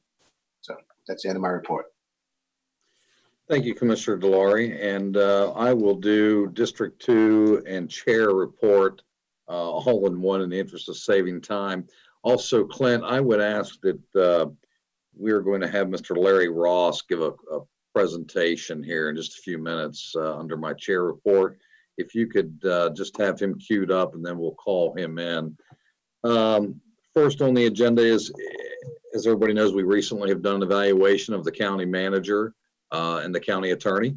And that is something that has been the second year follow-up since Commissioner Lockhart and I arrived here. And I appreciate everybody participating in that, as well as Mr. Ross. So I'm going to go through some things real quick, and then we'll get Mr. Ross up, and he'll give us his presentation of that review process. As everybody knows, we've been attending numerous press conferences, every week, trying to help staff roll out things, get the message out. I appreciate everybody supporting that. The July 4th Geneva Parade, of course, did not happen this year, but there was a small gathering of the folks in my district in the Geneva area, including David Smith, Representative David Smith. Basically, it was done on Facebook, just a small gathering, national anthem and the pledge, and a memorial to Rocky Harrelson, fixture of the community who unfortunately we lost last year. The folks from Spruce Creek Flying, the Gaggle group, flew over in his memory earlier in the day as veterans and volunteers. Certainly amazing group, and those that have attended the Geneva Parade yearly always look forward to that flyover that Rocky was always a participant and part of. So somebody dearly and certainly missed, not only in the district of Geneva, but throughout our whole county. So we certainly miss those kind of people. Of course, COVID is an everyday situation. If it's not a press conference or a Zoom conference with our fellow or sister counties, health officials, so on and so forth. Also with company and small business leaders. Outside of that, policies and procedures. We talked a little bit about that earlier today. We asked the county manager to put together, shortly after Commissioner Lockhart and I were elected, we had asked for some consideration to put together some board code of conduct, policies, procedures, those types of things. Ms. Guillet has been working on that, as now ready to send that out to all the commissioners. So what I would ask that my fellow commissioners do is when Ms. Guillet sends those out to you all, if you would be kind enough to review those, weigh in, make your comments, send back to Ms. Guillet. If you have inquiries to Ms. Guillet or the county attorney or whoever, I would suggest you do that. And then let's try to bring those back and decide whether that's something we can adopt. Some of it's going to have to go into the code, of course, but I think that's something that it was brought up earlier today by Commissioner Lockhart, and that's something I think would serve not only this board, but future boards for good guidance and structure on how to get things on the agenda, code of conduct, et cetera, et cetera, et cetera. So I would just ask that everybody look at those with an open mind and an honest heart and respond back with whatever comments, and let's have some candid dialogue on how we move forward with that. So with that said, I appreciate it very much. And Mr. Larry Ross, we welcome you here today to give us your presentation on our evaluation of our county attorney and our county manager. So welcome, sir. And thank you, commissioners. Good afternoon to everyone. I know it's been a very long day for you, so I'll get right to the point. For those who may be watching in and don't know, I'm Dr. Larry Ross, Professor Emeritus at Florida Southern College in Lakeland, and the president of F&B Associates that does professional services in the area of strategic planning, employee engagement, and a special type of performance review outside of the ordinary one-to-one relationship of a direct supervisor and a subordinate, where we have typically a senior level administrator who reports to a board. And so that's what we're reporting out on today. This is the, next slide, please. This is the second year for this. This is a methodology that's been in use now for about 18 years with many of my clients, mostly in Florida, many in government, but also in nonprofits and for-profits. We use the same format typically, which involves a combination of objective scores and subjective comments, and the value comes in the subjective comments. We, in this case, agreed on seven performance dimensions for both parties, both the county manager and the county attorney, different dimensions, but seven. And we had the same seven as last year, and we had the same 5 commissioners. So everyone has experience. So we have pretty reliable, I think, valid results as a result. The process, just as a reminder, starts with a conversation with the two parties being reviewed to see if there's any concerns or revisions necessary. Then they prepare a personal summary, which essentially is a self-evaluation shared with the commissioners. Everyone has a chance to review that material prior to completing their evaluation. And then I conduct one-on-one interviews with each commissioner, followed by a summarization and a report, which I also meet one-on-one with each of the parties being reviewed and cover any concerns or clarifications. So we are at that step F where we're presenting the summary report. And next slide, I'm going to start with the county attorney, if that's quite all right.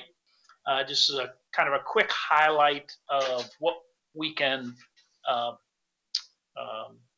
deduct, if you will, from Bryant's performance review. There are 7 dimensions. The average score across all 5 commissioners in all 7 dimensions exceeds 4.4.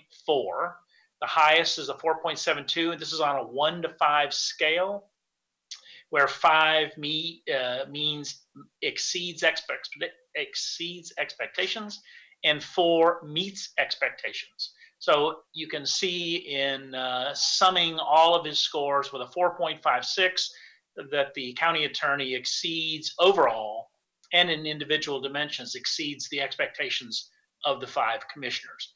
Now, within those 7 dimensions and 5 commissioners, there are 35 individual scores.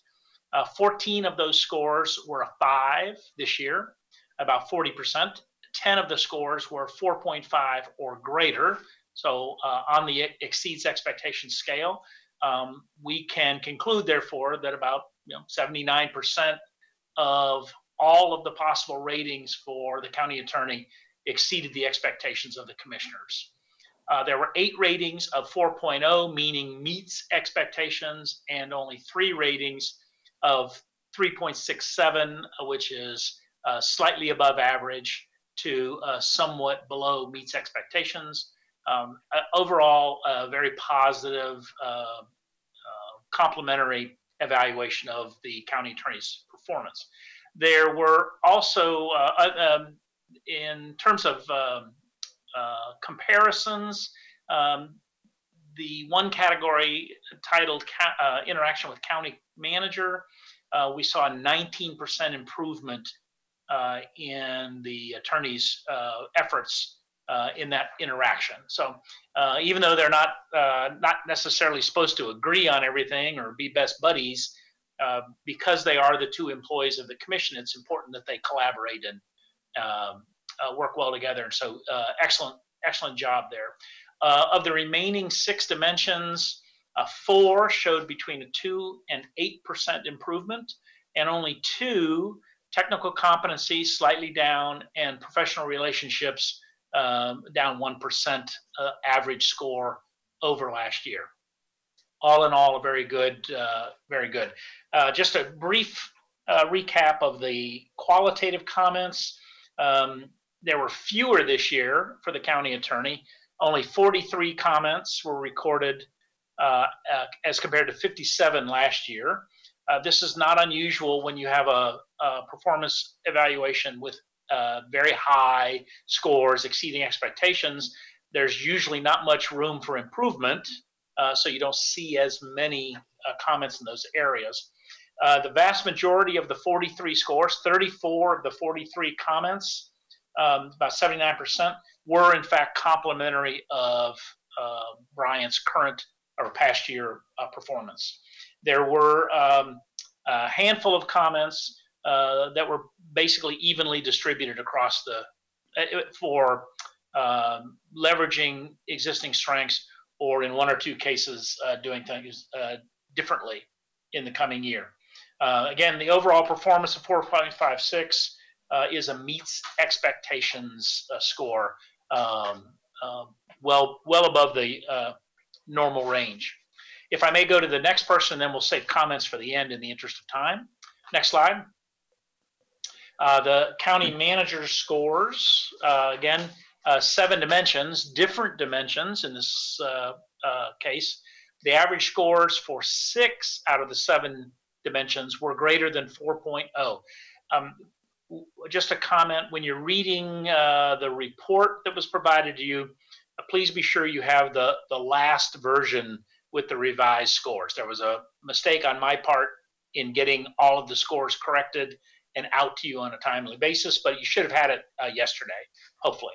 So 6 of 7 dimensions meets expectations, and the only dimension that was below 4.0 was supervision and leadership at 3.65, which means above average to somewhat below meets expectations. The county manager's highest score was in fiscal management with a 4.65, exceeding expectations. And many of the comments made note of the fact that in last year's retreat, there was a request, consensus from the board that we move up the budgeting cycle by 3 months. And Nicole was very successful at doing that, and turned out to be very timely, given that the pandemic happened to get started just about the time the budget cycle was completed, which puts you well ahead of the game when compared to other jurisdictions and even in your past fiscal performance. Nicole's overall job performance of 4.09 meets expectations on a 4.0 scale, 1 to 5 point scale. Her individual ratings, 10 of her individual ratings were a 5 for about 30%. 5 were 4.5 or greater. So approximately 43% of the board's review of Nicole's performance exceeded expectations. And that was, in fact, a dramatic improvement over the first year's review. 13 of the 35 ratings were in the 3.5 to 4.0 range, suggesting that, again, above average to somewhat meets the commissioner's expectations. And Nicole had 7 ratings between 2.75 and 3.2, indicating average performance. About 20% of her scores were in that area. However, when you look at scores year over year, she had a 34% improvement in her score for fiscal management, which is just, a pretty remarkable jump. She had a 27% improvement in communications. Again, truly significant improvement. And then between 3.7 and about 20% improvement for the remaining 5 areas of performance. So across the board improvement, keeping in mind that this performance review process is essentially an exercise in communicating expectations. I'd say that the first year was somewhat successful and the second year very successful. In terms of the subjective comments, she received 61 comments, again, with some scores below exceeding expectations.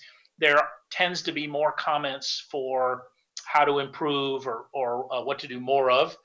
26 of the 61 comments, not quite half, were complimentary.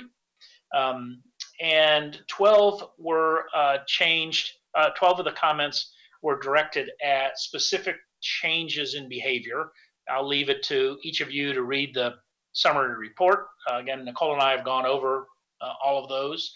Her overall performance of 4.09 somewhat meets, maybe slightly exceeds expectation, but certainly meets expectations and is up, as I said, dramatically from last year when she received a slightly above average overall score.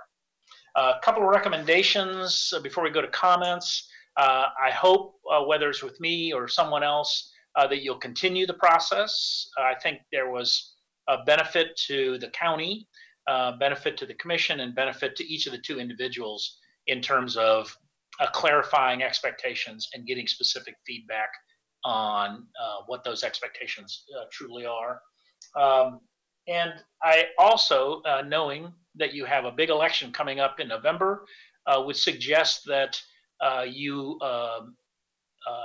build in some sort of orientation for any newly seated, newly elected commissioners that gives them a preview of this process, including maybe past year's results, so that they know come, the anniversary when they're going to be expected to participate in the process, just what exactly it involves. They can begin to communicate expectations and monitor performance prior to the weeks before the actual evaluation process. And with that, next slide, I'll invite you to make comments to either the parties, or certainly ask questions of me or Nicole or Brian. Very good. Thank you, Dr. Ross. If staff would be so kind to allow the screen to repopulate for me, thank you. Oh. Thank you very much. Inquiries of Dr. Ross or comments? Commissioner Carey? Well, I would just like to say, I think that this has been an excellent process for us to go through. And I certainly hope that the board will continue to do this. I think it's only fair that people get valuation. I don't think it should have anything to do with be tied to compensation. I think it should be standalone, and then we would use that tool at a later time to look at the compensation of the two top leaders of our organization. I also think that the process that we went through for retreats and setting expectations and setting goals and objectives is also helpful. But again, they change on a regular basis, and what's important today pre-COVID may not be after COVID. So I think that the continuation of that process is really important to the overall strength of the organization, and certainly hope that the board will continue to do that. And I think that Dr. Ross has done an excellent job. I think his approach and his demeanor and just, really understanding it, and having done this for so many years for governments. I know before we hired him, we got a proposal from UCF and they had never really done it. So I think we had the right choice by going with Dr. Ross. And I think he's going to continue to work. So I would encourage you to continue to utilize his services, because I think it's really been important for not only our team, but also for the two top spots, the county manager and the county attorney, to understand what our expectations are and what they're going to be judged on. So appreciate the fact that everybody agreed to start down this process last year when I was still the chairman. Thank you. Great. Thank you, Commissioner Carey. Commissioner DeLaurie, your hand's raised. Yes, sir. Yes, thank you, Mr. Chairman. I'd like to thank Dr. Ross for his work with this. I think it was well done, not just last year, but this year. And I think you are the right choice. And I also think you're the right choice to move forward. I think it's important that we all have goals and objectives. I'd like to see us do that again. I thought it was very beneficial for us to do that off-site the way we did it with our staff and our county manager and county attorney. So I would like to re-engage and continue to engage with Dr. Ross as we move forward, because it's important that everyone gets reviewed on a timely basis. And I think your process is very beneficial to us all, as well as the citizens. So I want to encourage us to continue working with Dr. Ross next year, whoever the county commission board is made up of next year. So I'd like to get that set up for next year as well now. Yep. Good point, Commissioner DeLaurie, and thank you. Mr. Lockhart? I sound like a broken record here. I agree with Commissioner DeLaurie. Lockhart, hold up one second. There's a lot of echo. Not sure. Have Mr. Ross and Commissioner DeLaurie, there you go, mute their mics. Yeah, try that. Okay, Commissioner Lockhart, give it a go. I'm going to sound like a broken record, or maybe. Oh, there you go. I agree with Commissioner DeLaurie that I'd like to go ahead and get us set up for next year so that the ball is in motion, because consistency is so key in any type of process like this. And Dr. Ross has done a great job and certainly given us a great a format and a roadmap to follow, which is certainly not an easy thing to do when you've got so many different personalities and perspectives involved. And so I give you tremendous credit for developing really a niche, I think, in dealing with people like us. We could be a handful, I know. Can you, though, Dr. Ross, would you be willing to help clarify something for me as a part of the process? Because I agree with Commissioner Carey that we need to continue to work on developing goals and objectives as a board in that strategic planning process, and that should always be happening. But how much of this overall review and evaluation process should be measured on those goals and objectives in the strategic planning process and the 7 dimensions? I want to make sure that I'm clear on how those work together. Well, thanks for the question. More so for the county manager than the county attorney, obviously, because the retreat is designed to create goals and expectations around county operations under the leadership of the county manager. So I would say much more so for the manager than for the attorney. Secondly, I think in the current 7 dimensions that we're using for Seminole County, 2 in particular are tied, 2 dimensions in particular are tied to the retreat, which would be fiscal management, because the budget should reflect those priorities that you all set. And secondly, policy and planning, because the strategic plan is sort of the ultimate planning exercise, in terms of setting long-term vision. So I would suggest that they're not separate. The review should reflect performance by the county manager in those 2 areas specifically related to the retreat. If for some reason, and Nicole and I talked about this in our one-on-one, it is either her desire or the commissioner's desire to create a new dimension, performance dimension, an 8th dimension, or change one of the, that deals specifically with performance against strategic plan, happy to do that. But I do think it probably is, again, the county manager has a complex job over 365 days of the year. And you want to be careful not to single out, you don't want the performance review to drill down too tightly into just one area of performance. So just caution there. All right. Well, Dr. Ross, thank you very much. I will echo many of the sentiments of my fellow commissioners. I actually would like to carry it one step further and see that the board actually consider putting it into our policies and procedures, that an annual review be done of these 2 individuals on an annual basis. There currently is nothing really there that speaks to that. There is some contractual agreements that originally existed that probably eventually ought to be looked at by this board. And I think that's something we ought to look at moving forward for the future boards, of having something in place to do that. And so that may be helpful, I think, for new board members, as well as future boards, when those individuals come on and they understand, like Dr. Ross indicated, briefing those new commissioners as they come in to understand what maybe last year's results and grades were, what the expectation and timeline is for them to evaluate, would probably be very helpful for those new commissioners. So any other inquiries, Commissioner Carey?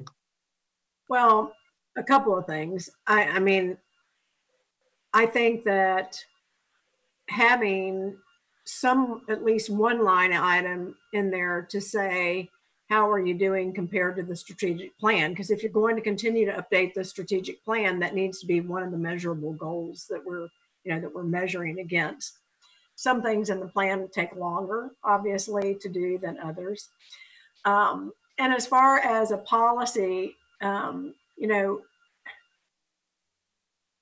I'm not sure how you enforce what happens by the county commission. You know, we had a policy that said we would review annually, and the chairman would pass out the evaluations. And I can tell you that, you know, there were times nobody returned them. When Commissioner Haran was the chairman, there, you know, he got pushed back, nobody returned them. One person would return them. And then, you know, so what was the point of going through the exercise? That's why I think engaging Dr. Ross to do this, where it became, it's a team effort to do the strategic planning, but it's also, you know, an expectation. And so I don't know if that needs to go in the admin code in order to cause that to happen, or in the policies, because if the county commissioners decide to, you know, at the chairman, then, I mean, there really is nothing that the chairman can do about that other than try to appeal to them that it's really helps the organization if everybody participates. It really is unfair when that doesn't happen, because there, you know, there were several years that they went without a review just because the county commissioners wouldn't fill out the paperwork for whatever reason, you know. And so I'd like to see you at least put it in somewhere, either in code or policy, where it has to happen. Right. It's not just. And I think updating the strategic plan, at least, you know, we did it a couple of times. We went through this process last year because we were just starting to set the goals and objectives, but, and you may want to do it more frequently than once a year until you get it down pat. And I think, you know, you're going to have at least one change on the board. So, I mean, I think that doing things after the new board is seated in November would be the right time. But I also think that having an orientation similar to what the Citizens Academy goes through, where you go to all the different departments and you actually look and see and touch and feel how they do it. You know, some commissioners take that initiative on their own, like Commissioner Lockhart did, and then other commissioners don't ever go out into the departments. They have no idea, you know, of how operations go and what have you. And I know that years ago when I went through the Citizens Academy, that was one of the things that we did. You know, I was one of the inaugural members of the Citizens Academy, and we went to all the different departments, and, you know, you went to the fire department, you held the fire hose, and you know, you really got some idea of what was a requirement for the employees. And so I think having a very in-depth orientation set up and ready to go, this is how we're going to do it, for the new commissioners, I think would be very helpful for them, because it isn't like they get, you know, 6 months of training. They get, you know, seated on November 16th, and on December, the second Tuesday in December, they're going to have a county commission meeting and have to vote and make decisions. And so I think in that time frame, and I know you got holidays in there and that kind of stuff, but I really think that, you know, it needs to be a very intense, if you will, orientation for the board members. So I think that's a great idea. Agreed. Okay, anything else on this matter? Seeing none, well, Dr. Ross, again, we thank you very much for your participation, assistance in this. I found it, I think everybody you've heard found it very, very valuable to us, and we wish you well and look forward to seeing you again. Thank you very much, Mr. Chairman. Thank you. Take care. Okay. With that, Clint, do we have anyone on the line for the public who wishes to address the commission on any future item or for any other purpose? Mr. Chairman, while he's looking at that, I just want to confirm, you said you're going to circulate the policies that have been drafted by Ms. Guillet to all of our offices. Is that correct? Yes, I'll make sure that it gets sent out so everybody could review that and give feedback back to the county manager on what we may or may not like. Okay, thanks. Thank you. No, sir, there are no hands raised. No hands raised. Is there any additional business on behalf of any of the commissioners at this juncture? If there are none, we'll hereby stand in recess. Thank you all. Be safe.